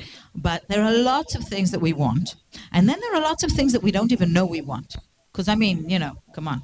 You need to shoot sweets? Or whatever. Nobody needs to shoot sweets, but everybody seems to.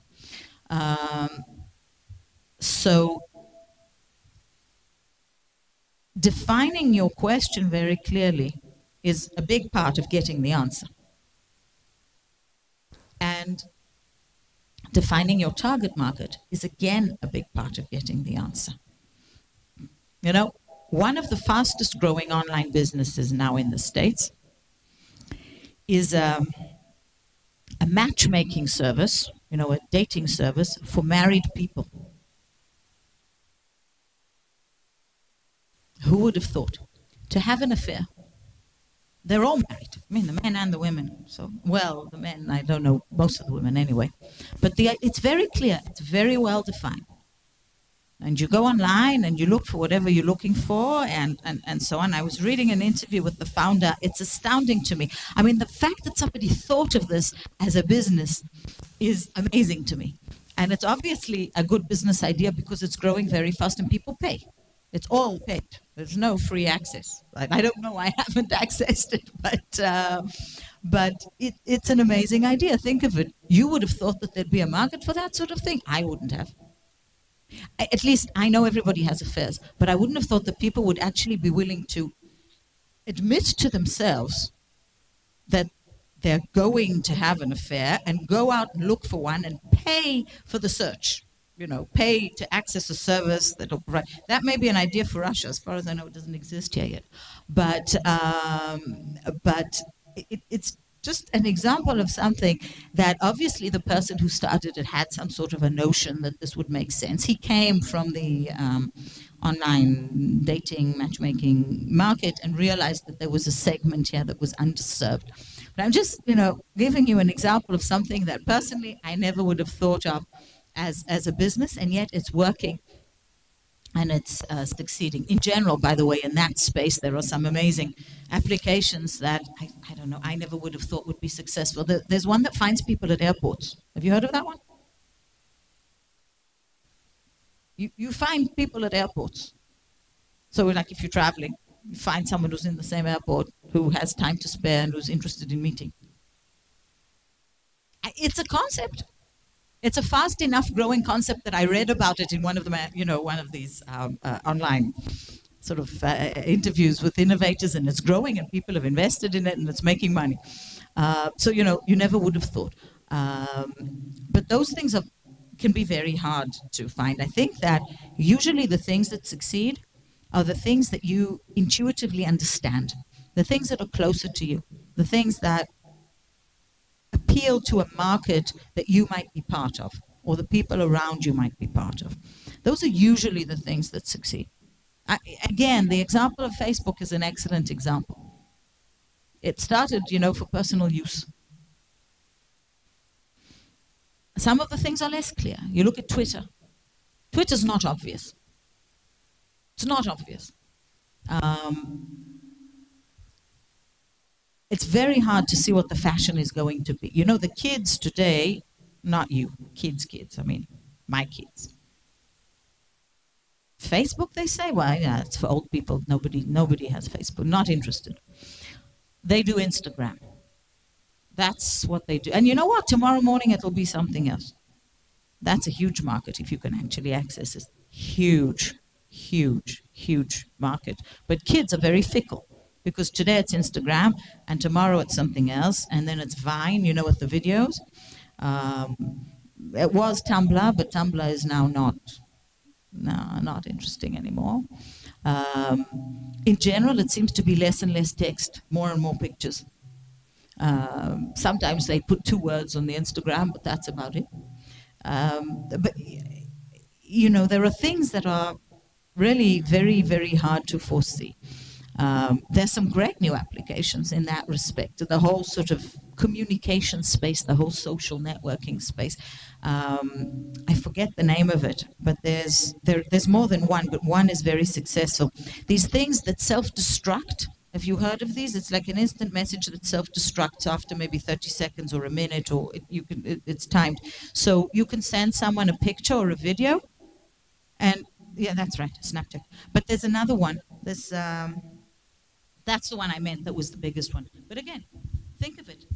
When you think of it, it's almost obvious. Because one of the things that bothers us about these things is, firstly, you end up with a ton of data, that sits there. And secondly, it started for other reasons, but it makes a lot of sense. You send someone something and it disappears. After they see it, it disappears. So that, to me, is a brilliant idea. Whoever thought of that, brilliant idea. Same, and you can do videos and so on as well, which makes sense. But again, it comes from a certain understanding of the way we use the technology and what the next wave might be. But in general, just talk to them. No other way. Talk to your friends, talk to your family, talk to each other. Go out and talk to potential customers. No. Think of the things you do on a daily basis. For example, you shop. How would you like to shop? You shop for different things. You shop for groceries, right? So that's a daily thing. You shop for clothes and so on.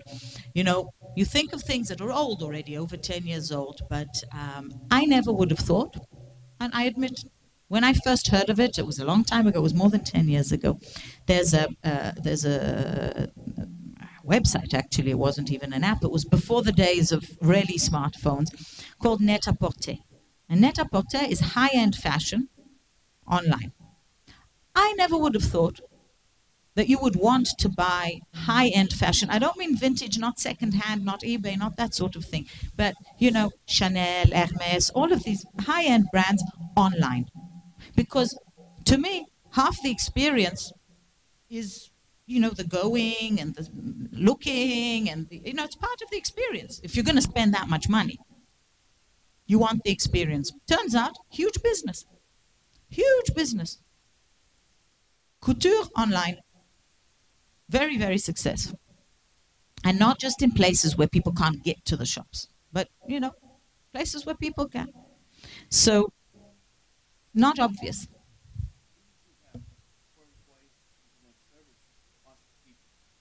Sure. Through your own social networks. I want to ask experts, I want to ask people from business. Do you have some place where I can have my idea not to be stolen and have opinion on a lot of It's an interesting question. I can't think of one place where you can go and say, I have this idea, don't steal it, tell me what you think. You know, I think that's asking a bit much.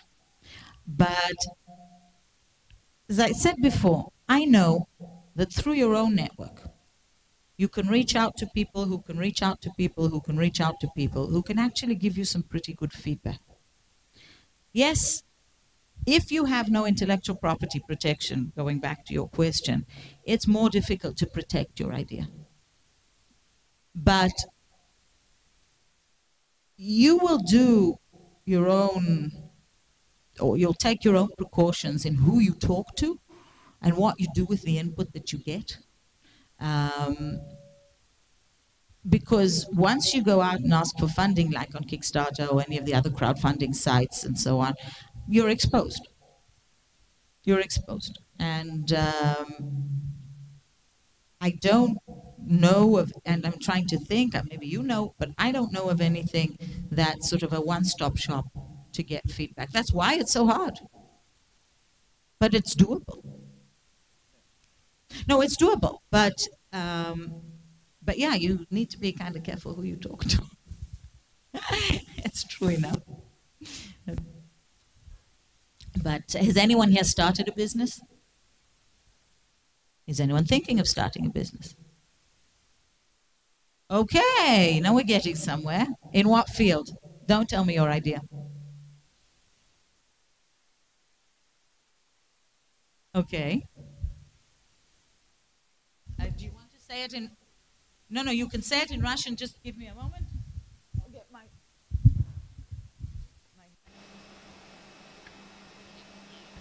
In English.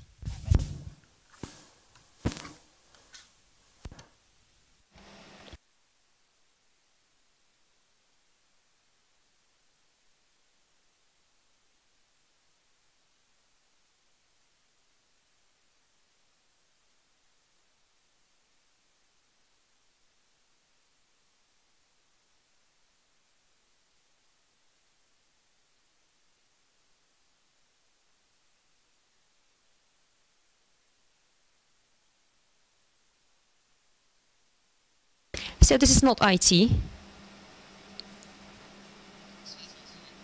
This is something connected with electric equipment. And this involves the creation of the new device. But I know the potential customer. This is the advantage. And I have a question. Can I ask you a question? what the percentage of successful startups in Israel out of the total number of all the startups which are launched or have been launched? 10 to 20% will be really successful. Well, 10% will be really successful. Another 10% will be okay successful. Another 30% will be floating. The rest will probably fail. Those are average statistics around the world. We don't have, sorry, I'm talking to myself. We don't have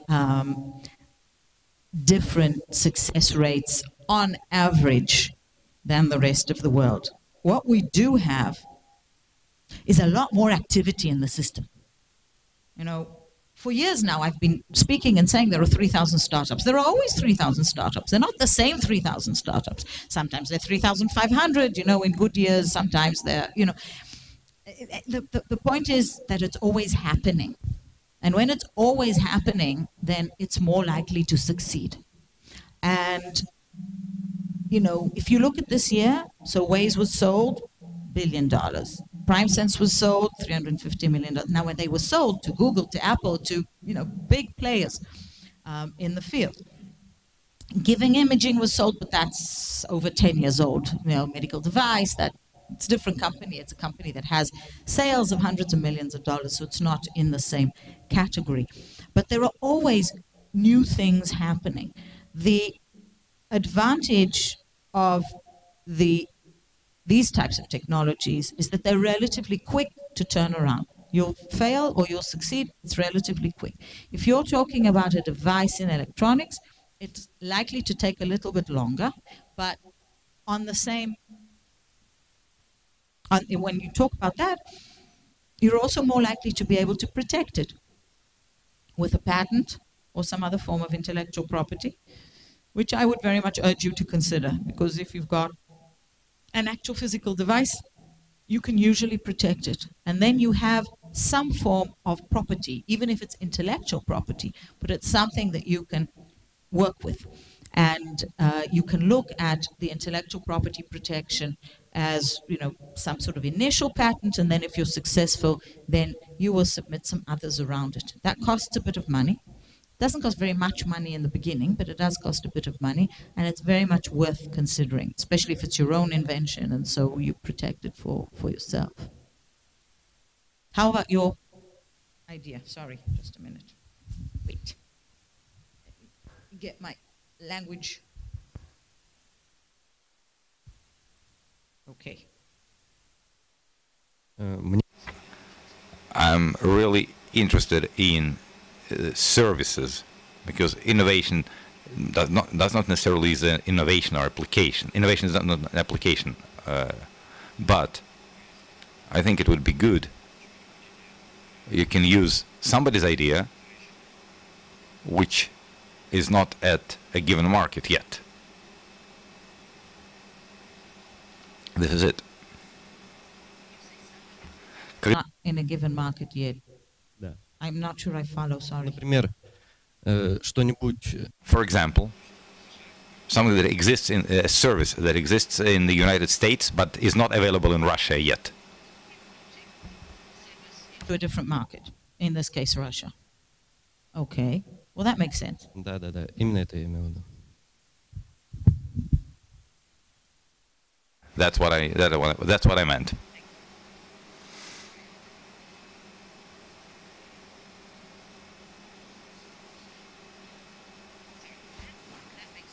And I'll never get used to these things, but they're very good. Let me speak all over the world, but I always have to switch them on and off. That makes sense, and certainly when you have a large market, and Russia's a fairly large local market, then there are services that can be imported, and it's also not just Russia, because there are other Russian-speaking countries around you, so it's beyond just Russia. The market is probably a few 100 million people in a particular language. Again, it requires, the basic question will be, does that service appeal to this market? I don't know what sort of service you're talking about, but things that are successful in, say, the United States might not be successful in Russia or in some European countries or in Asian countries, different cultures. So that's always, worth thinking of. The other thing worth thinking of is, does someone have any sort of rights to that service? Any type of intellectual property rights? Usually not, but it's worth understanding, just so that you don't find yourself in trouble. But one example that was done quite successfully, even in Israel, was these coupons, the discount buying that's become very, very popular, and one of the first companies in Israel that started with that, they simply took the idea, they saw it in the US, they started it in Israel, and eventually they were acquired by the US company. So they are today the local arm of the US company, and there are a few of them now. Well, more than a few. There are quite a few of them now. And each one focuses on a slightly different angle. One is more high end, so it appeals to a subset of the population. Everybody wants a good deal, right? Especially if it's a good deal on, say, a nice restaurant or a nice hotel or so on and so forth. So interestingly enough, the first one copied an idea, the others copied the first one. Each one appeals to a different market segment, and they all seem to survive one way or another. And then they acquire each other. It will remain to be seen where they end up. I think there'll be some more consolidation. But it was all copied from, one original idea somewhere else. There was someone else. There was another hand somewhere. No? There. Tell me. If you want. Just a minute. I'm with you.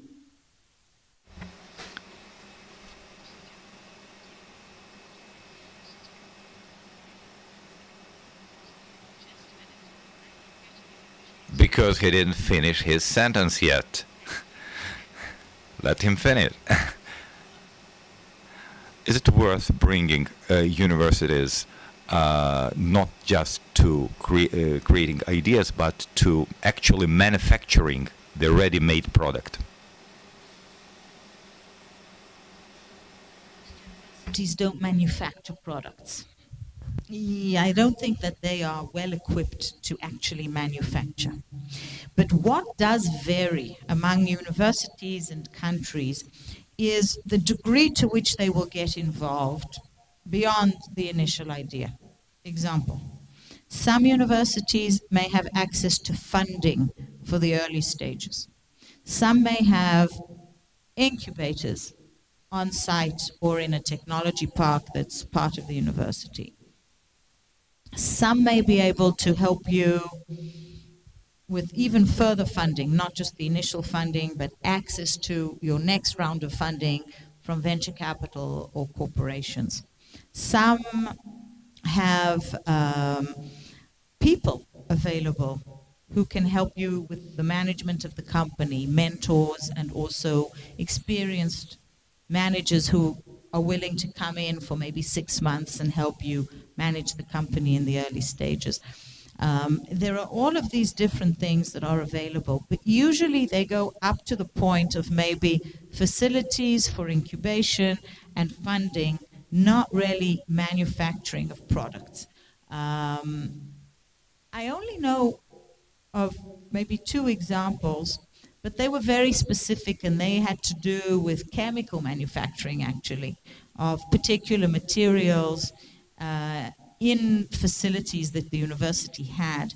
And that was mostly looking at using existing facilities beyond the regular hours. So, they would use those as a sort of pilot plant for industry. But that was more of a service provided to industry. It wasn't really the manufacturing and selling of a product. What type of product did you have in mind?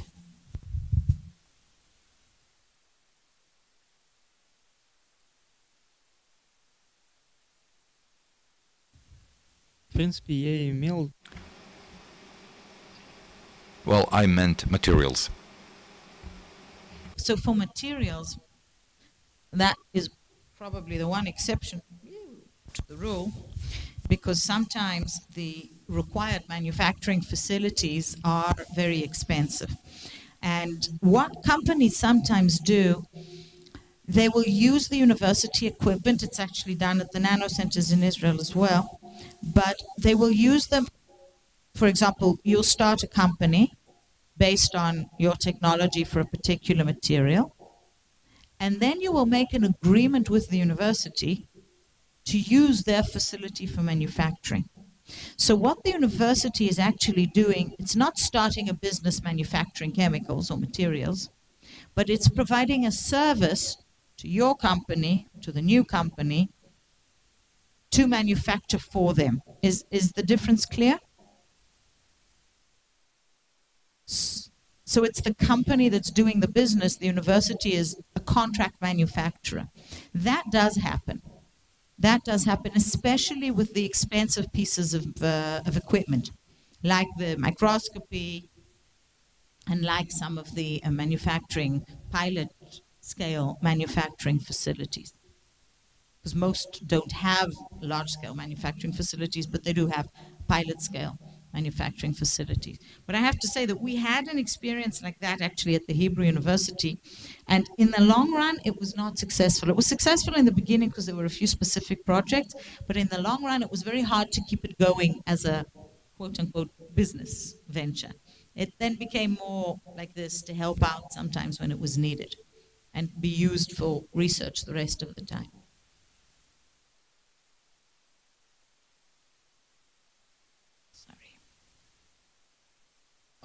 Okay, well, that much. That I understand. Thank you, I can say in many different languages. How am I doing for time, Konstantin? I haven't even looked at my timing.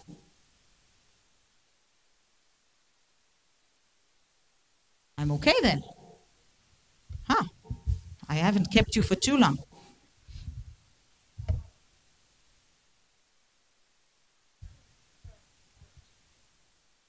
What should you consider in your venture investor? Now that is a wonderful question. I like that question. And thank you for that question. There are a lot of things to consider in your venture investor. And first and foremost is, can they really help you? And can they help you beyond the money?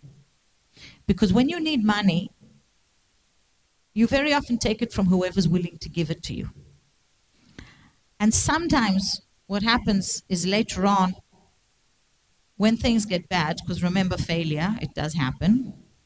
And even if you don't fail, you'll have hard times, because that happens to everyone.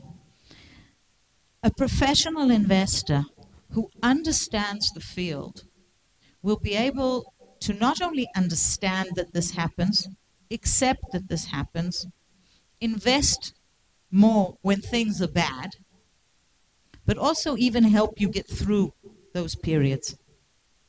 The difficulty with investors who are not professional is that very often when things get bad, when you really need them, they bail out. And then you're stuck at the worst possible time with no money, with no investor, and having to explain to other people what happened at that time. So I think that the first thing to check is that they know the field. I would speak to other entrepreneurs who've worked with them. There's actually a website in America, I don't know about Russia, but there's a website in America that does that rates venture capitalists, really, with opinions and so on and so forth, from the user experience. It's on VentureBeat. But it's important because you want to know that it's like a sort of marriage, because they take a big piece of your venture and they sit on your board. It is like a sort of, marriages do fail, I know myself, but nonetheless, you try, at least when you start, to make sure that you check it out. And if you don't have direct access, then try and find, all venture capitalists have websites, they have portfolio companies. Speak to 2 or 3 people and see, what it's like to work with them, see what sort of support you're likely to get. You don't want them to manage the company for you, but you want to know that they'll be there for you when times are tough. And the other thing to check is that they invest in such a way that they leave money for future rounds. Again, any professional venture capitalists will do that. So they'll invest a certain amount now and they'll leave money for further investment rounds. That's very important because you're going to need them further down the line. You don't want investors who go in once and then have no more money to invest, because they're more likely to put pressure on you and less likely to be able to bring in good people later on. And of course, it's nice if you can get on with them, because you do need to work together. So that is another element. It's less important in the sense that you don't have to be best friends, but you do need to be able to understand each other professionally. So I think that that's an important element.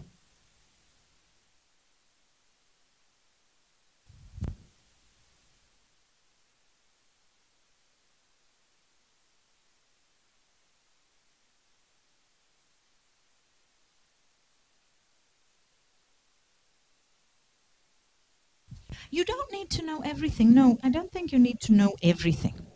But you need to find out for yourself that they know the field, for example.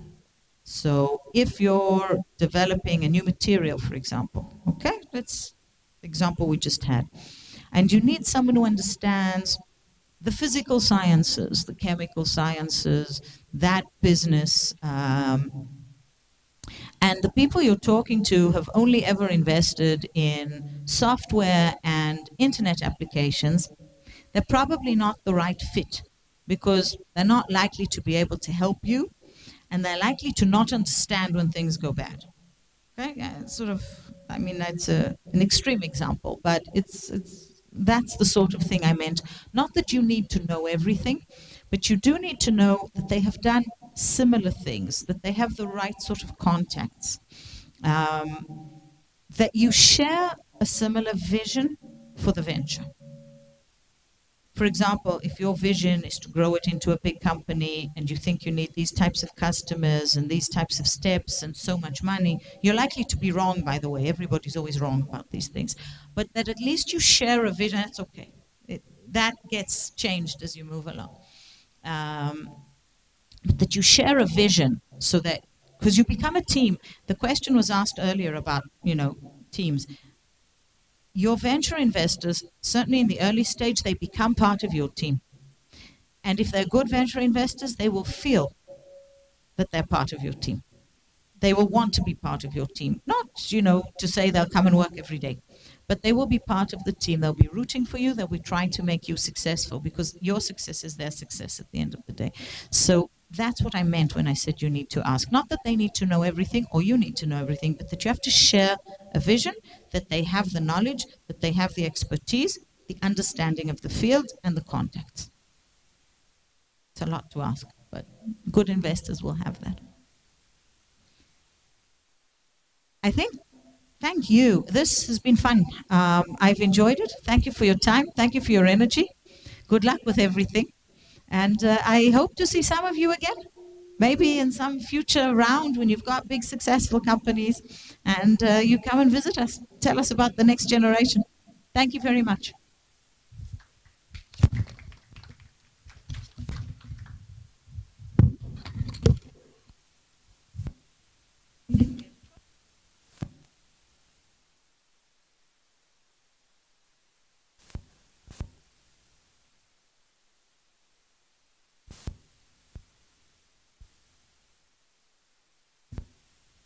Completely forgot.